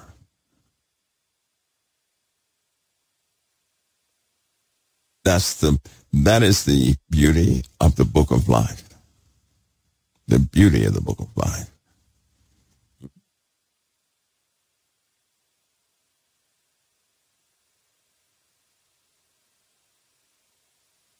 Somebody says, leaf of the tree is for the healing of the nations. Yes. In the midst of it's talking about Revelation 22. Showed me a picture of the river of the water of life, clear as crystal, right? But what is he describing? These are elements of what? These are elements of what? The nations, when the healing of the nations, when is that going to take place? See, the 1,000-year reign has to be talked about a little bit more. It does have to be talked about a little bit more. After the 1,000-year reign, final judgment takes place. There's no need for healing. Everything is separated. Everything is to be made new again, right? There'll be a new heaven and a new earth. Prior to that time, there will be 1,000 years of peace. There will be a massive demonstration here on this earth that will be just mind-blowing. And it'll happen on the earth. And Satan will not be able to tamper with it. But even after all of what is established on the face of the earth and the beauty of it, after all that's established,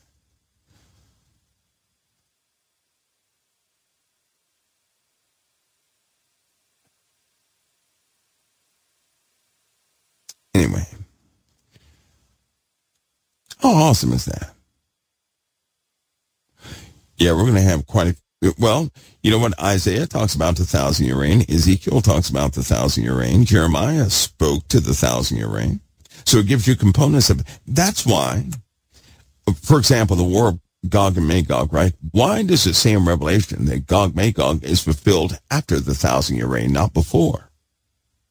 If you understood the declaration God had against Gog-Magog, you would see it. You would see it. You would see it. And it will be seen with absolute clarity as time goes forward. See, sometimes things are not quite seen right now.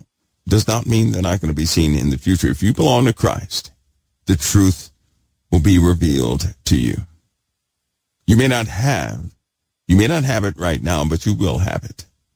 God will not leave any of us ignorant, right? Now that means he will give the truth to people, but all too often, because of popularity, people will not state the truth. They state what people are used to hearing. I have foot-and-mouth disease. I'm not going to state anything you're used to hearing. That's why I live in the bushes. So I come out of the bushes, leaves all of my hair and stuff, right? Shirt tore up, and I'm speaking something. Everybody's looking at me crazy anyway. Might as well speak crazy. So I speak exactly what the Lord has given me. And over time, I've learned something. Over time. Now, it's not to say I'm right. The Lord is right. But over time, then folks begin to see it. It may be 4 years too premature or something like that, right? It may be 2 years premature. But I've learned that over time, people begin to see it, right? But God he uses certain people to break ground in things. And those are the people who take the grunt of the repercussions of those who try to control the narrative of the Word of God. And yes, there are people in the earth who try to control how the Word of God is interpreted. We've seen that countless times here in COT, where people come with this, we've heard it all, they speak the same way. They uphold the same stuff. The same old dead things they uphold, right? So it's almost like they keep people in bondage by doing this. I'm not sent here to perpetuate bondage. It's not what I'm here for. I don't believe anybody's here for that, right?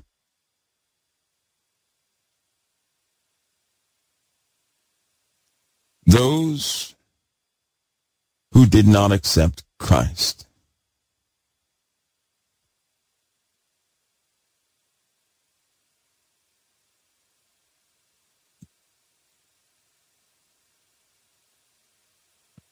Okay, well,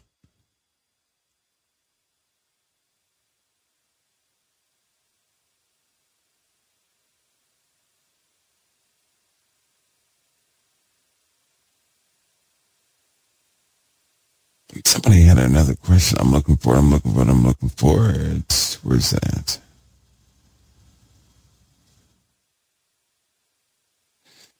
How many will be alive on earth after the Antichrist is revealed? Well, listen, this is another one. Somebody just said something about somebody talked about the rapture again. I believe the Word of God. And what does the Word of God say? That day everybody's looking for, right? That day everybody's looking for, that day will not come unless there come a falling away first, that man of perdition be revealed. So that day is not going to come until the Antichrist comes. That day shall not come lest there come a falling away and that man of perdition be revealed. Man of perdition is the Antichrist. That day is not going to come lest there come a falling away or falling away first and that man of perdition be revealed. So that means the coming of the Antichrist must be here already, right? And many must fall away. Then those who are alive at that time, right? Because the trumpets can be blown at that time. There's going to be no last trump before the Antichrist gets here. He has to be here first. He's got to be here first. Those who are alive at the last trump, then they will experience that. Okay? But the last trump is to be blown, the one where all the mysteries of God should be fulfilled. That last trump follows a few trumps, doesn't it? Like the trump where all the green grass is burnt up. Those trumps where we have an incursion from the heavens here to earth, that is a physical happening. Then those who are alive. See, a lot of people are saying, well, that day is going to come next week. No, it isn't, because the son of perdition has to be revealed. He's not revealed yet. When he is revealed, all of the body of Christ will know who he is, not one or two people.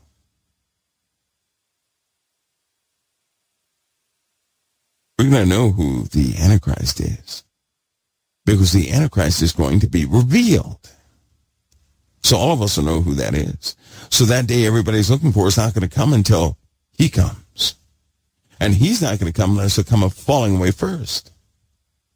That means people giving up on the faith. Well, that's starting to happen already, isn't it?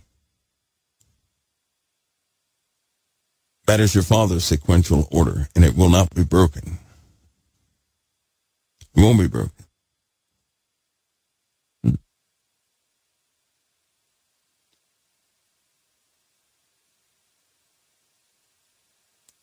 All right. Everybody should have that one, right? That's fairly simple. Listen, you're in good hands. But the book of life is key. Here's what I was going to tell you, though. You guys know about those 3 unclean spirits. Are you guys familiar with what DHS ran into? They're going to have somewhat of a reveal. I want you guys to pay attention to one of the hearings that's coming up. Why? Because it deals with some agents who were shaken. But not only agents, some townsfolk, and not only townsfolk, but some other people were also in it. We're not talking about aliens. We are talking about something that is described just like this. The top portion looked just like a frog. The bottom portion, right, looked just like an upright walking man, and the low portion looked like a goat. And they smelled like burning sulfur. The smell was so bad, it burnt the eyes of those who were around it. They could smell the sulfur for weeks on end after they got out of proximity. The reason why I want you guys to pay attention to this when they have the hearings on this is because you're going to begin to notice a manifestation time is taking place right now. It's not going to take place. It's taking place right now. We happen to be at a time in history where iniquity is high in the world, and not everybody is thinking about Christ. So certain areas that are devoid of the Holy Spirit, because the Holy Spirit dwells within us. Well, if you take people who believe in the Lord Jesus out of a specific place, it's going to be overrun, and that's precisely what's starting to happen. Precisely. I want you guys to listen in these hearings about, they said 98% of the UFOs that have been legitimately tracked have come out of the oceans, and they know that something is in the oceans. I want you guys to hear the parts where they said 76 bases in the oceans are known of, and they're not ours. We just can't get to them. I want you guys to hear about that impenetrable barrier, the water within the water that nothing, not even a nail, could get through. Most importantly, those 119 people that were involved in it, I want you guys to listen to them. Because 119 people are not going to make up a story like that, where they would be suspended, right? And all this kind of stuff to tell people what they saw. These people are shaken to this very day, and they cannot help but to be drawn to the book of Revelation, each and every single one of them.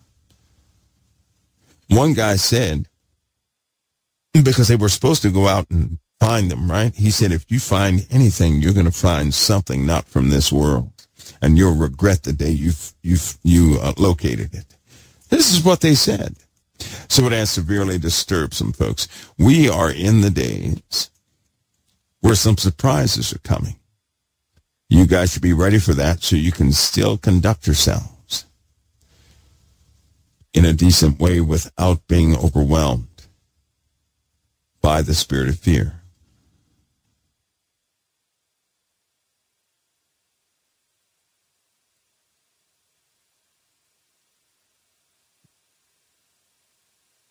Somebody said there's a video of Chuck Schumer arguing with someone that is sitting in a chair, but the video shows no physical body. There are lots of videos like that. And in fact, those videos are made at least 3 or 4 times a week. People have sat down to interview people that weren't there.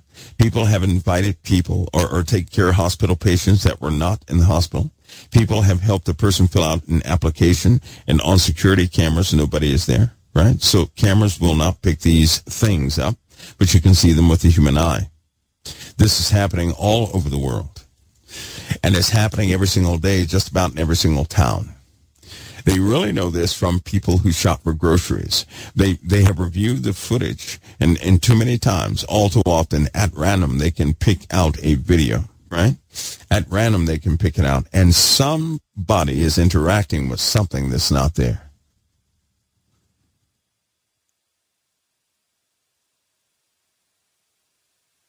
And it's building, whatever it is, it's building. Of course, you guys should know what it is, but it's building. And it just so happens it goes hand in hand with an absence of the foundation of Jesus in Christianity during this time. It goes hand in hand with the hostilities more and more people are beginning to exercise.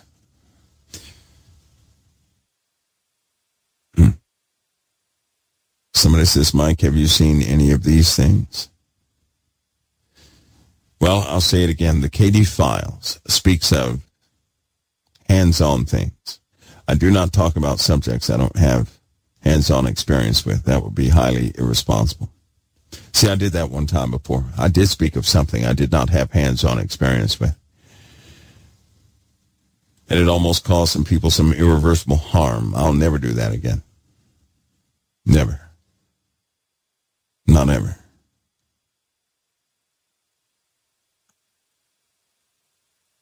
I think Betrayus is a reptilian.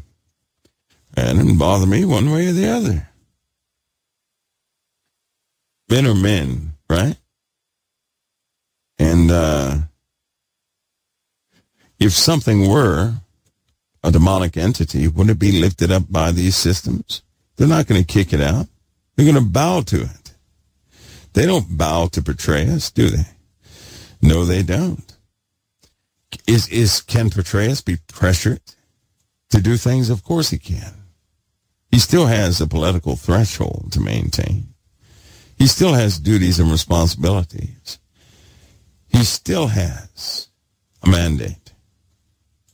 No, I believe he's just a person. If he were any of these other entities, they would bow to him. They're not bowing to him. That's not what they're doing. These other things, believe me when I tell you, they get their way. Among just normal people, they get their way. They get their way. Somebody said, what? Wait a minute, I saw that, Robin. Hold on. Let me go back. Somebody, I didn't even know about Reiki till recently, but I've always seen the energy field around me and others. I want to ask if anyone know anything about being able to see aurora and generate. Okay, listen, everybody listen to me. I want all of you, right? Because a lot of people, they see things around people, right? You'll see something around every object on the face of the earth except for what I'll call an absent object. An absent object does not emanate life. It absorbs it, right? So that means if you look at a tree line, indirectly, you're going to see a kind of like a halo around it. If you look at people, you're going to see the same thing around it. What filters that out is a person refusing to see things. Once a person, if they just simply look at something to see what it is without judgment or anything else, you're going to start to see the halo around anything that emanates light. Every human being on earth can do that. Every human being. Now, does that mean there's a field around a person? Well, of course, everybody has a magnetic field. Everybody has a biofield around them, right? But it does not necessarily mean it's something special. That's not what it means. It's something that everybody has. Tree lines have them around them, right? If you look at a tree line, indirectly, you're going to start seeing that. And some people have big, bright ones, and some people have dim ones, right? You can see that if you look at a person for who they are. In other words, don't think about your disbelief. Don't think about any of that stuff. Just start to see a person for who they are, and you'll see it. You'll see it around every living thing. You will not see it around those objects that absorb light. You'll see it around objects that emanate life or reflect life. That's part of your vision. Because believe it or not, your vision can pick up a special part of the spectrum that emanates a wavelength, and it's in that wavelength. You can actually see that with your eyes. You can. It's somewhat like you see it at an angle. You always see it at an angle, right? But you can see it nevertheless. Just like you can look. If you pick out any blue part of the sky and you focus at that one blue part of the sky, you can start seeing particulates or cells move in your eyeballs. You can do that inward focus that much to where you can start to see cells moving in your eyeballs. That you can see too, right? We're not talking about stars. We're talking about cells. That's different. If you start seeing stars, go get some water. But we're talking about cells moving. So that's not some special thing. That's something anybody can do. What people are doing this day and age is because no one is talking about it. You got to be careful. They're making up subjects out there in the world where they worship energy and they worship all this stuff that they're rediscovering. Some of us old crusty ones, we already knew about that stuff. Some of these new people, right, they take advantage of it, give it another name, and then they have people thinking that somehow if they fold their arms and put their pinky finger up their nose, they can start saying, all this fancy stuff. Not how that happens. Right? These are natural things that a person can do. So, but there are lots of natural things a person can do. It's just that there's a whole generation that is disconnected from some of the knowledge that is already out there. And so they're making up a whole new knowledge base. You got to be careful in that. You got to be very careful, extremely careful. Some of these new things that people are coming up with, I'm telling you, people are going to end up worshiping Kermit the Frog here shortly if it continues. Now, that would be bad, right? You don't want to see people worship Kermit the Frog. And that would be horrifically terrible. So anyway, that's what we're having. That's what's happening.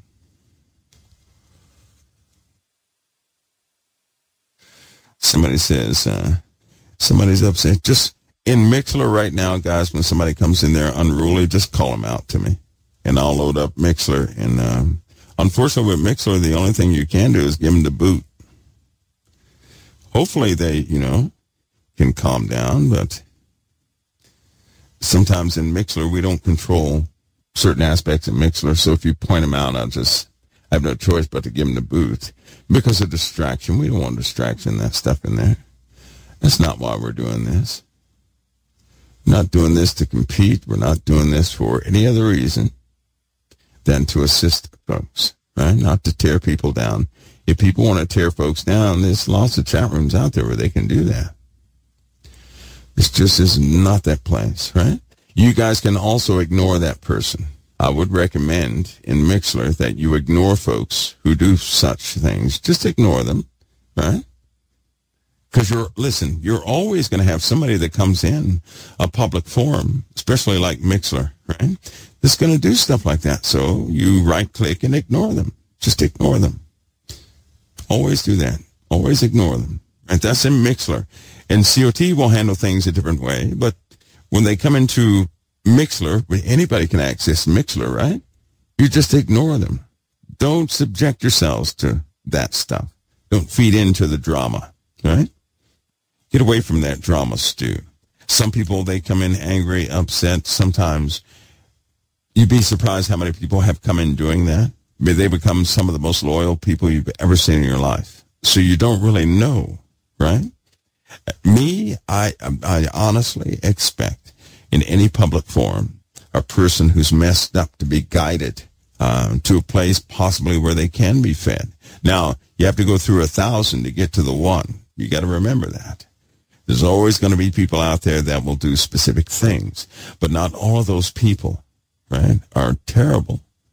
Maybe having a bad day, bad year, bad something. Sometimes a person wants to talk, and they don't have a good etiquette language. And so every other word is a not-so-good word, right? It's common speech to them. It takes the Holy Spirit to know the difference between the two. Right? So ignore them, but admins point them out to me. Can you do that? Just point them out to me, admins, and that way we can, kind of follow up on it to see what's happening. You kind of do that. But if everybody ignores them, they can draw no attention. If somebody comes in there for nefarious reasons and they're just trying to draw attention out the other direction, just ignore them. That's all you have to do. And they cannot get traction, right? And they can't get traction in there. All right. Somebody says, can you give us an update on Damascus or Israel? Yes. Iran is prepping a brand new level of hostilities against Israel. They were looking for a direct excuse, and so they're going to bolster people around them. I want you guys to keep Daniel 11 in mind when it says this individual is going to go back to his country. He's going to have intelligence with him that forsakes the Holy Covenant. In other words, a way to betray Israel, a way to throw Israel under the bus.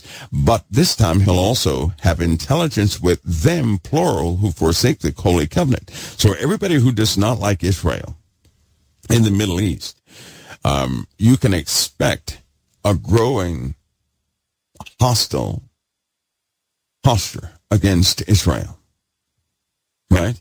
You can also expect that they will go into Israel very soon, very, very soon.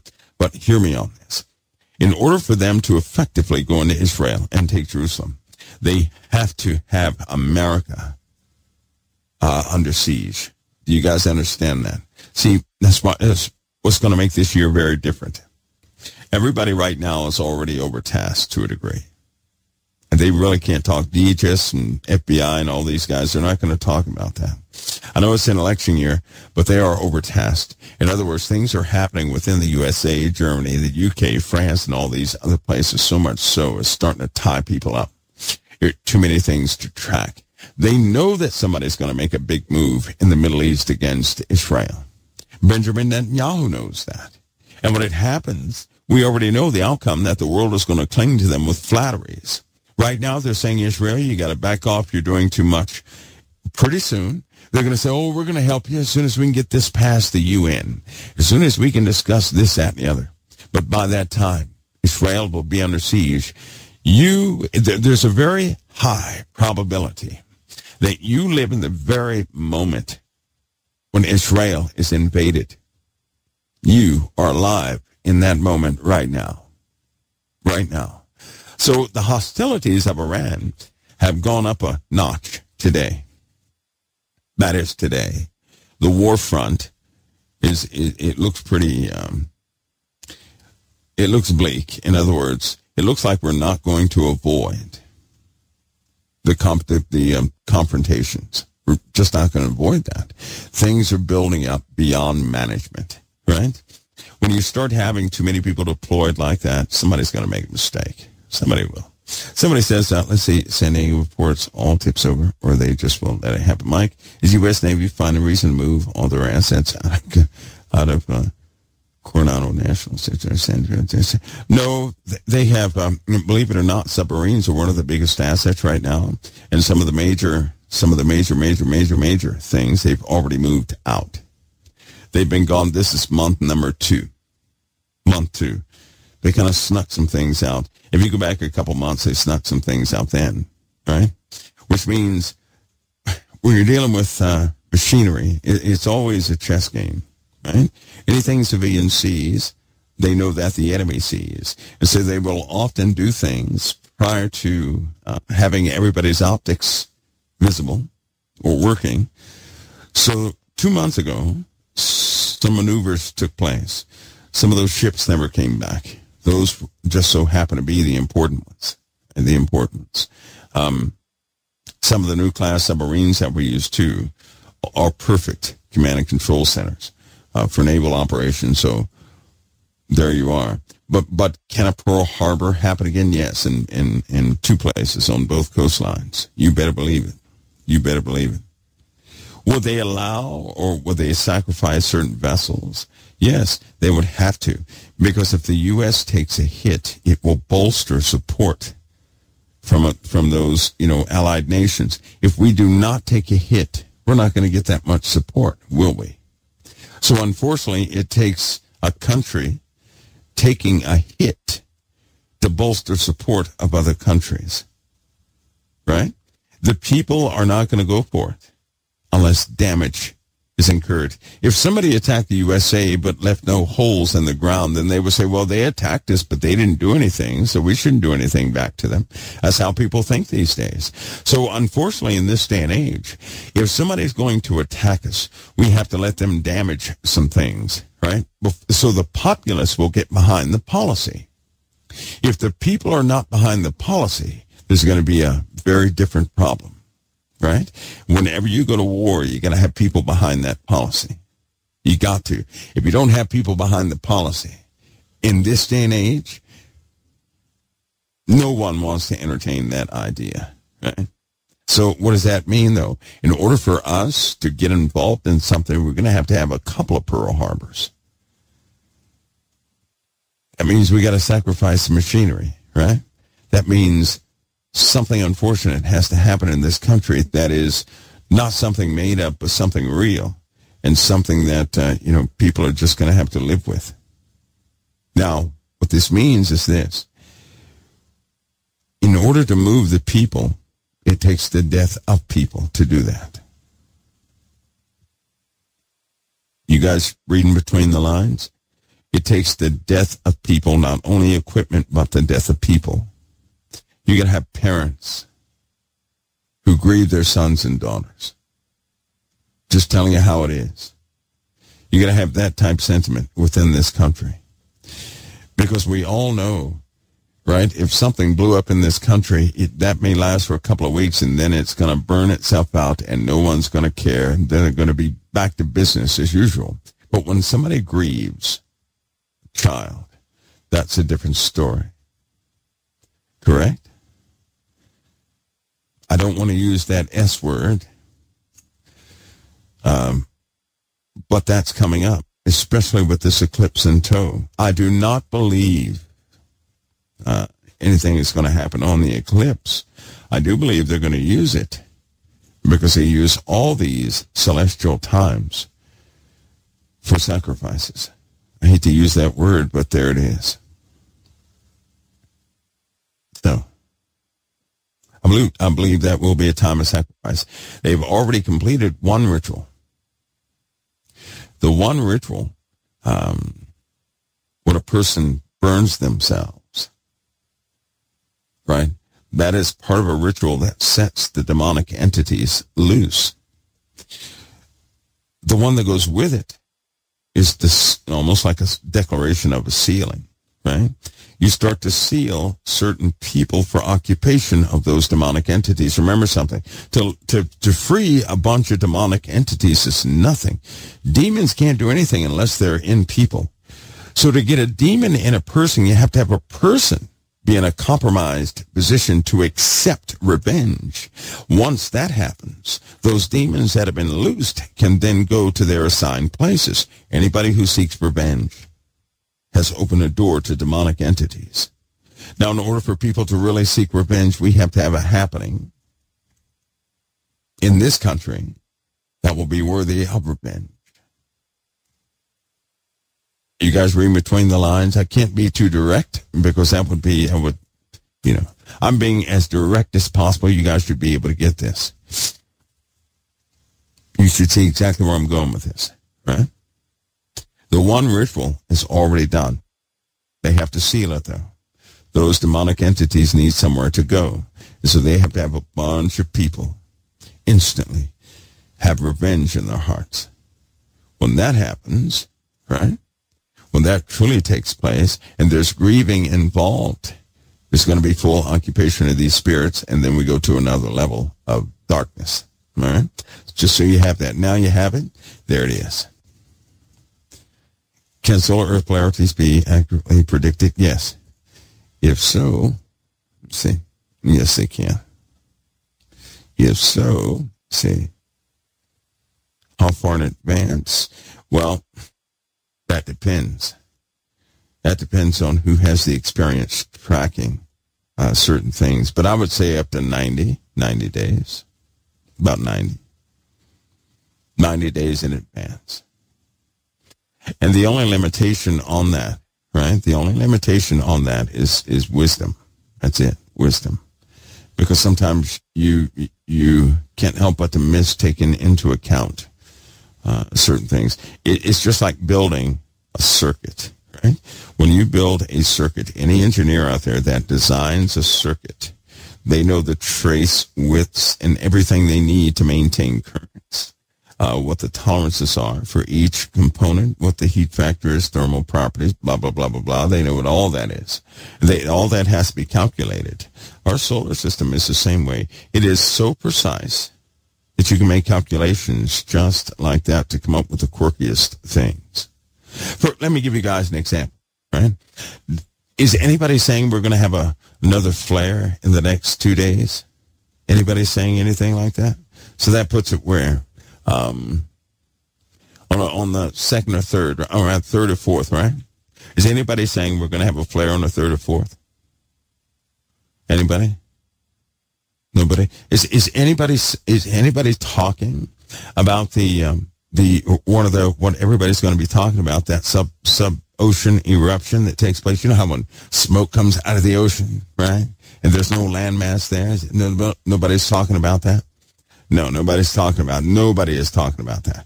Nobody suspects it, right? So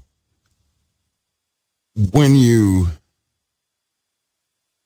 have knowledge in certain areas, right, and you start to apply that knowledge towards understanding processes of the earth, you have to take it upon yourself to build teams, to build whatever you have to build. Because that knowledge, you may have the know-how, but you still have to go through countless simulations and this, that, and the other to extract that stuff, unless the Lord gives it to you, right?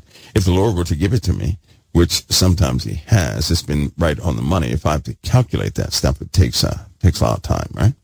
But nobody has given a solar eruption, well, except for folks here at COT, 2 months in advance or a month in advance. Nobody has ever done that, right? Because they believe it's impossible to do. They believe it's impossible. A lot of people with celestial mechanics, even orbital issues, right? They don't believe certain things are possible because they don't know the general makeup of what's actually out there. They only believe what they've been told. Well, it just so happens God has people in place that they know what they've had hands-on with. And it's beyond what anybody has been told, right? Half the stuff up there in space you cannot see, right?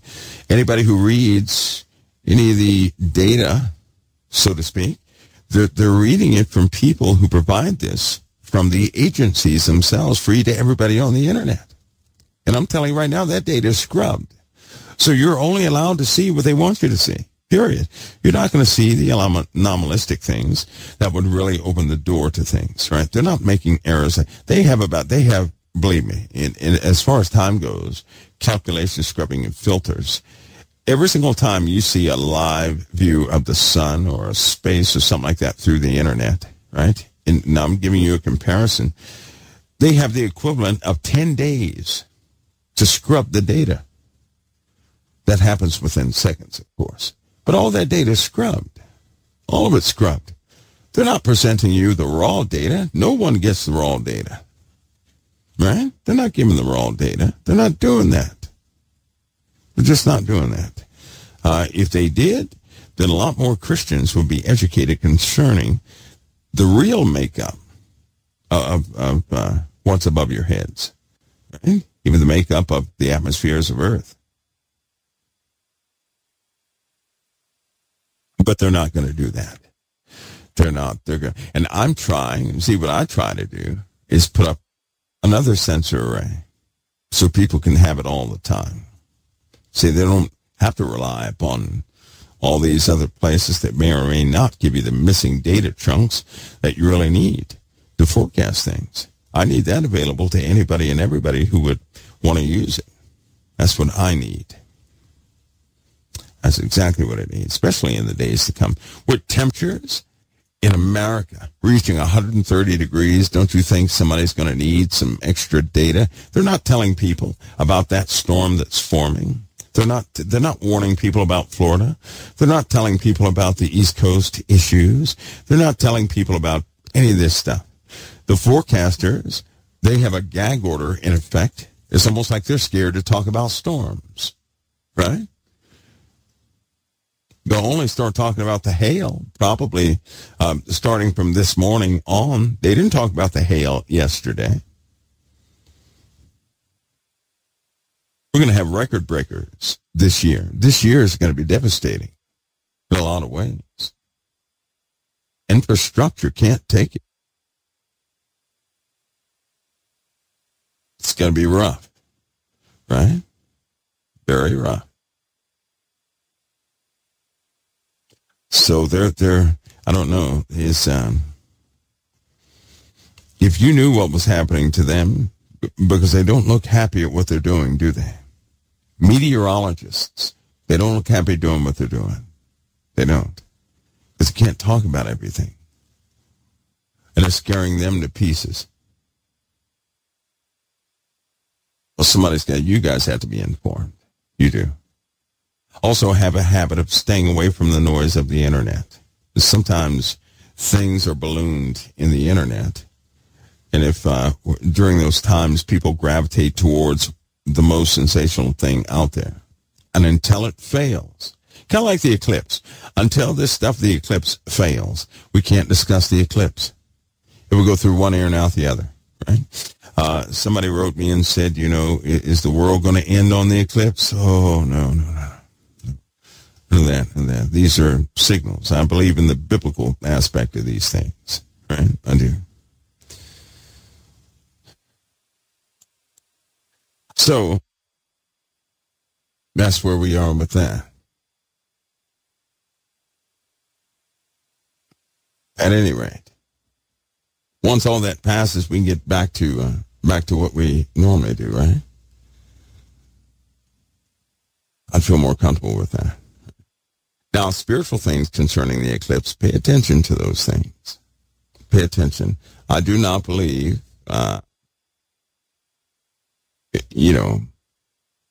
that the world's going to end, or a lot of people are saying we're going to have 3 days of darkness. I hate to tell you guys, I don't subscribe to that prophecy. That prophecy, I know where it came from, right? Was there 3 days of darkness in the past? Yes, there was. But I don't subscribe to some of the prophecies out there that came from certain origins, right? The same person who had that prophecy of the 3 days of darkness had 19 other prophecies that failed. Hope you guys know that. There you got people hanging on to the 3 days of darkness. No, that was based in Catholicism a long time ago. It started a long time ago, where the only thing that would work during that time are candles. That's based in Catholicism from a specific individual, right? So I can't subscribe to that. I can't do that. Now, was there 3 days of darkness in Egypt? Yes, there was. But when we're talking about prophecy, I was given something, but it's not 3 days of darkness. I was given something totally different than what everybody else was given. And you guys at COT, you know what that is. 30 and 7 days. That's what I was given. Not 3 days. 30 and 7 days. Mike, any updates on the attack next to the Iranian? It has caused a stink, that's for sure.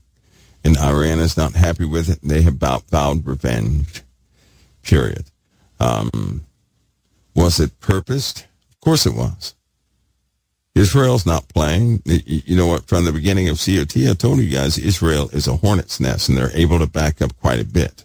They're actually utilizing great restraint. They really are utilizing great restraint. Their restraint's not going to last forever. It's not going to last for long. But right now they're exercising massive restraint. Massive restraint. There will come a time when they no longer do that. And, I guess people are going to find out the hard way. Now, does that mean Israel is not going to be captured? They will. They will be subdued for 3.5 years. They will. For 3.5 years, they're going to be subdued. But that's how that is. That's how it is. So that's prophecy. It's prophecy right there. But for right now, tensions have escalated. Iran has vowed revenge. Revenge. Somebody says, just Jerusalem? Yes, just Jerusalem, which means they're going to take all of Israel. They're going to take it over. Jerusalem would be a word that you use to emphasize the spiritual taking and the physical taking of a place.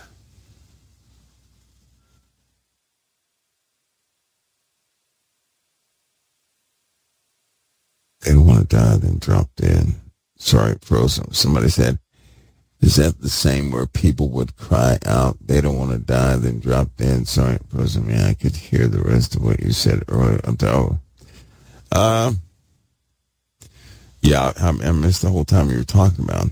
There will come a time when people won't be able to die, right? The 30 and 7 days, however, is bitter. Can you imagine no light for 30, 7 days. Are you kidding? I mean, no light. Zip, zero, none. There's a darkness coming that you'll be able to feel. I can tell you that too. It'll be like touching oil. If you were to reach out and touch it, it'd be like putting your hand in oil. Right in the sky, that's coming. That is coming.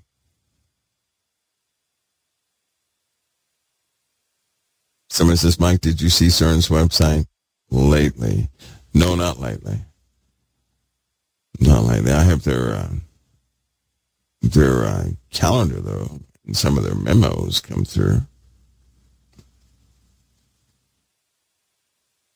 What about CERN? Should we be concerned? Well, even if you were concerned, what can you do? What can you do? I can assure you that everybody can see CERN. So how can CERN be the issue when everybody knows about it? They're telling you what they're doing at CERN, but I'll tell you right now, if the world can see it, it is not the concern. Might want to keep your eye on Kennedy, though. You know, where the rockets launch? Kennedy. It begins there. It will begin there. You'll understand that when it happens. But it will begin there in Kennedy's. Why would they name it Kennedy? Anyway, folks, I'm going to leave you guys with that. Listen, I'm going to get these KD files published so you guys can see them, because I was vetting them, or actually going through a lot of them. And I hope you guys learned from them. I do. Hope you guys learned from them. Tomorrow, we're going to have a summary on the open seals tomorrow. All right. Hopefully you guys are there.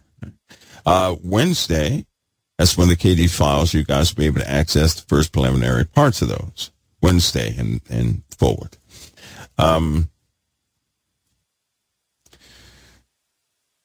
Right after Wednesday, I'm going to be working close with the admins. We have a lot of groundwork to do for you guys, right? And then next week coming up, we're going to try the impossible. Something has to take the place of AI for 4 days. I got to shut down AI in COT, right? That means some people are going to have to physically monitor chat rooms that we have out there. Next week, we'll gather up some takers for that. We'll see how many our admins can handle. I'll show them how to do that. But I'm going to have to take AI down for about 8 hours. And during that time, it won't assist a soul. It won't assist anybody. So we'll need some people who plug in with AI who can do, I'm going to have to build something where they can do the same thing AI does. Or should it be, needed at the time. But we'll see if we can do that. We'll start that next week. Maybe it's too impossible. I may have to rethink the whole thing, but we'll see. We'll see. Somebody says I'm confused about the difference of belief. Difference of beliefs of what?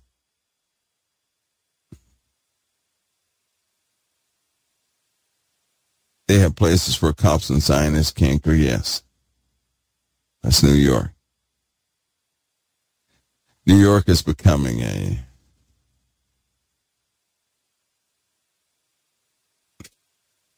New York is politically charged.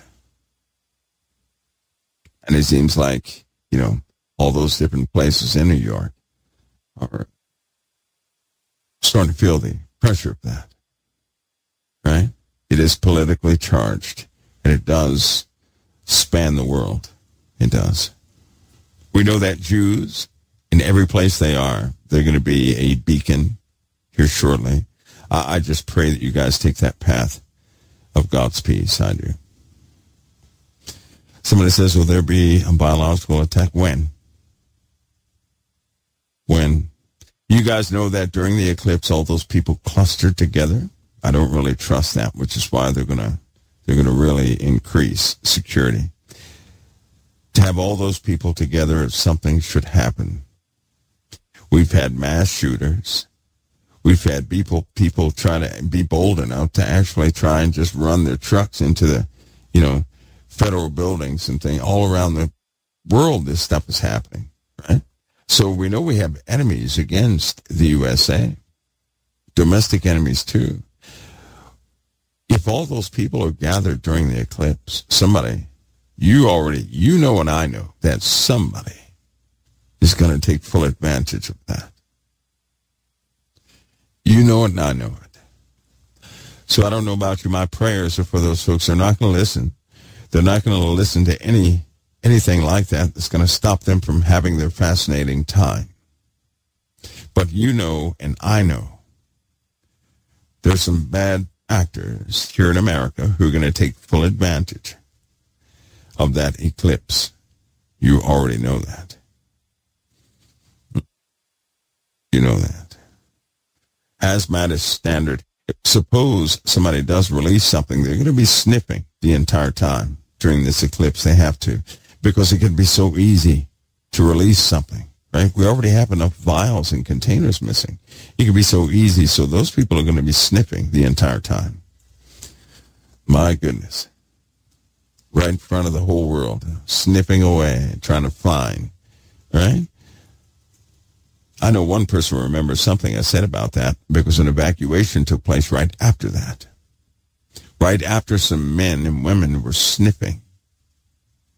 And with the hazmat gear, they were sniffing. White hazmat gear, they were sniffing. Right after that, a mandatory evacuation took place, and people were headed west fast. Yep, they were. Anyway, folks, can't give away too much. We'll keep everything in context. I hope to see some of you guys here shortly, right here in the chat room.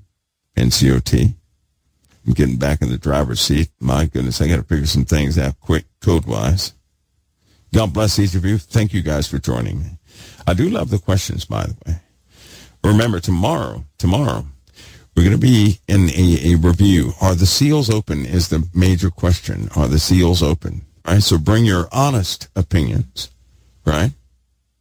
And be ready. Be ready, be ready, be ready. God bless each of you. I'm going to see you guys next time right here at the Council of Time. God bless.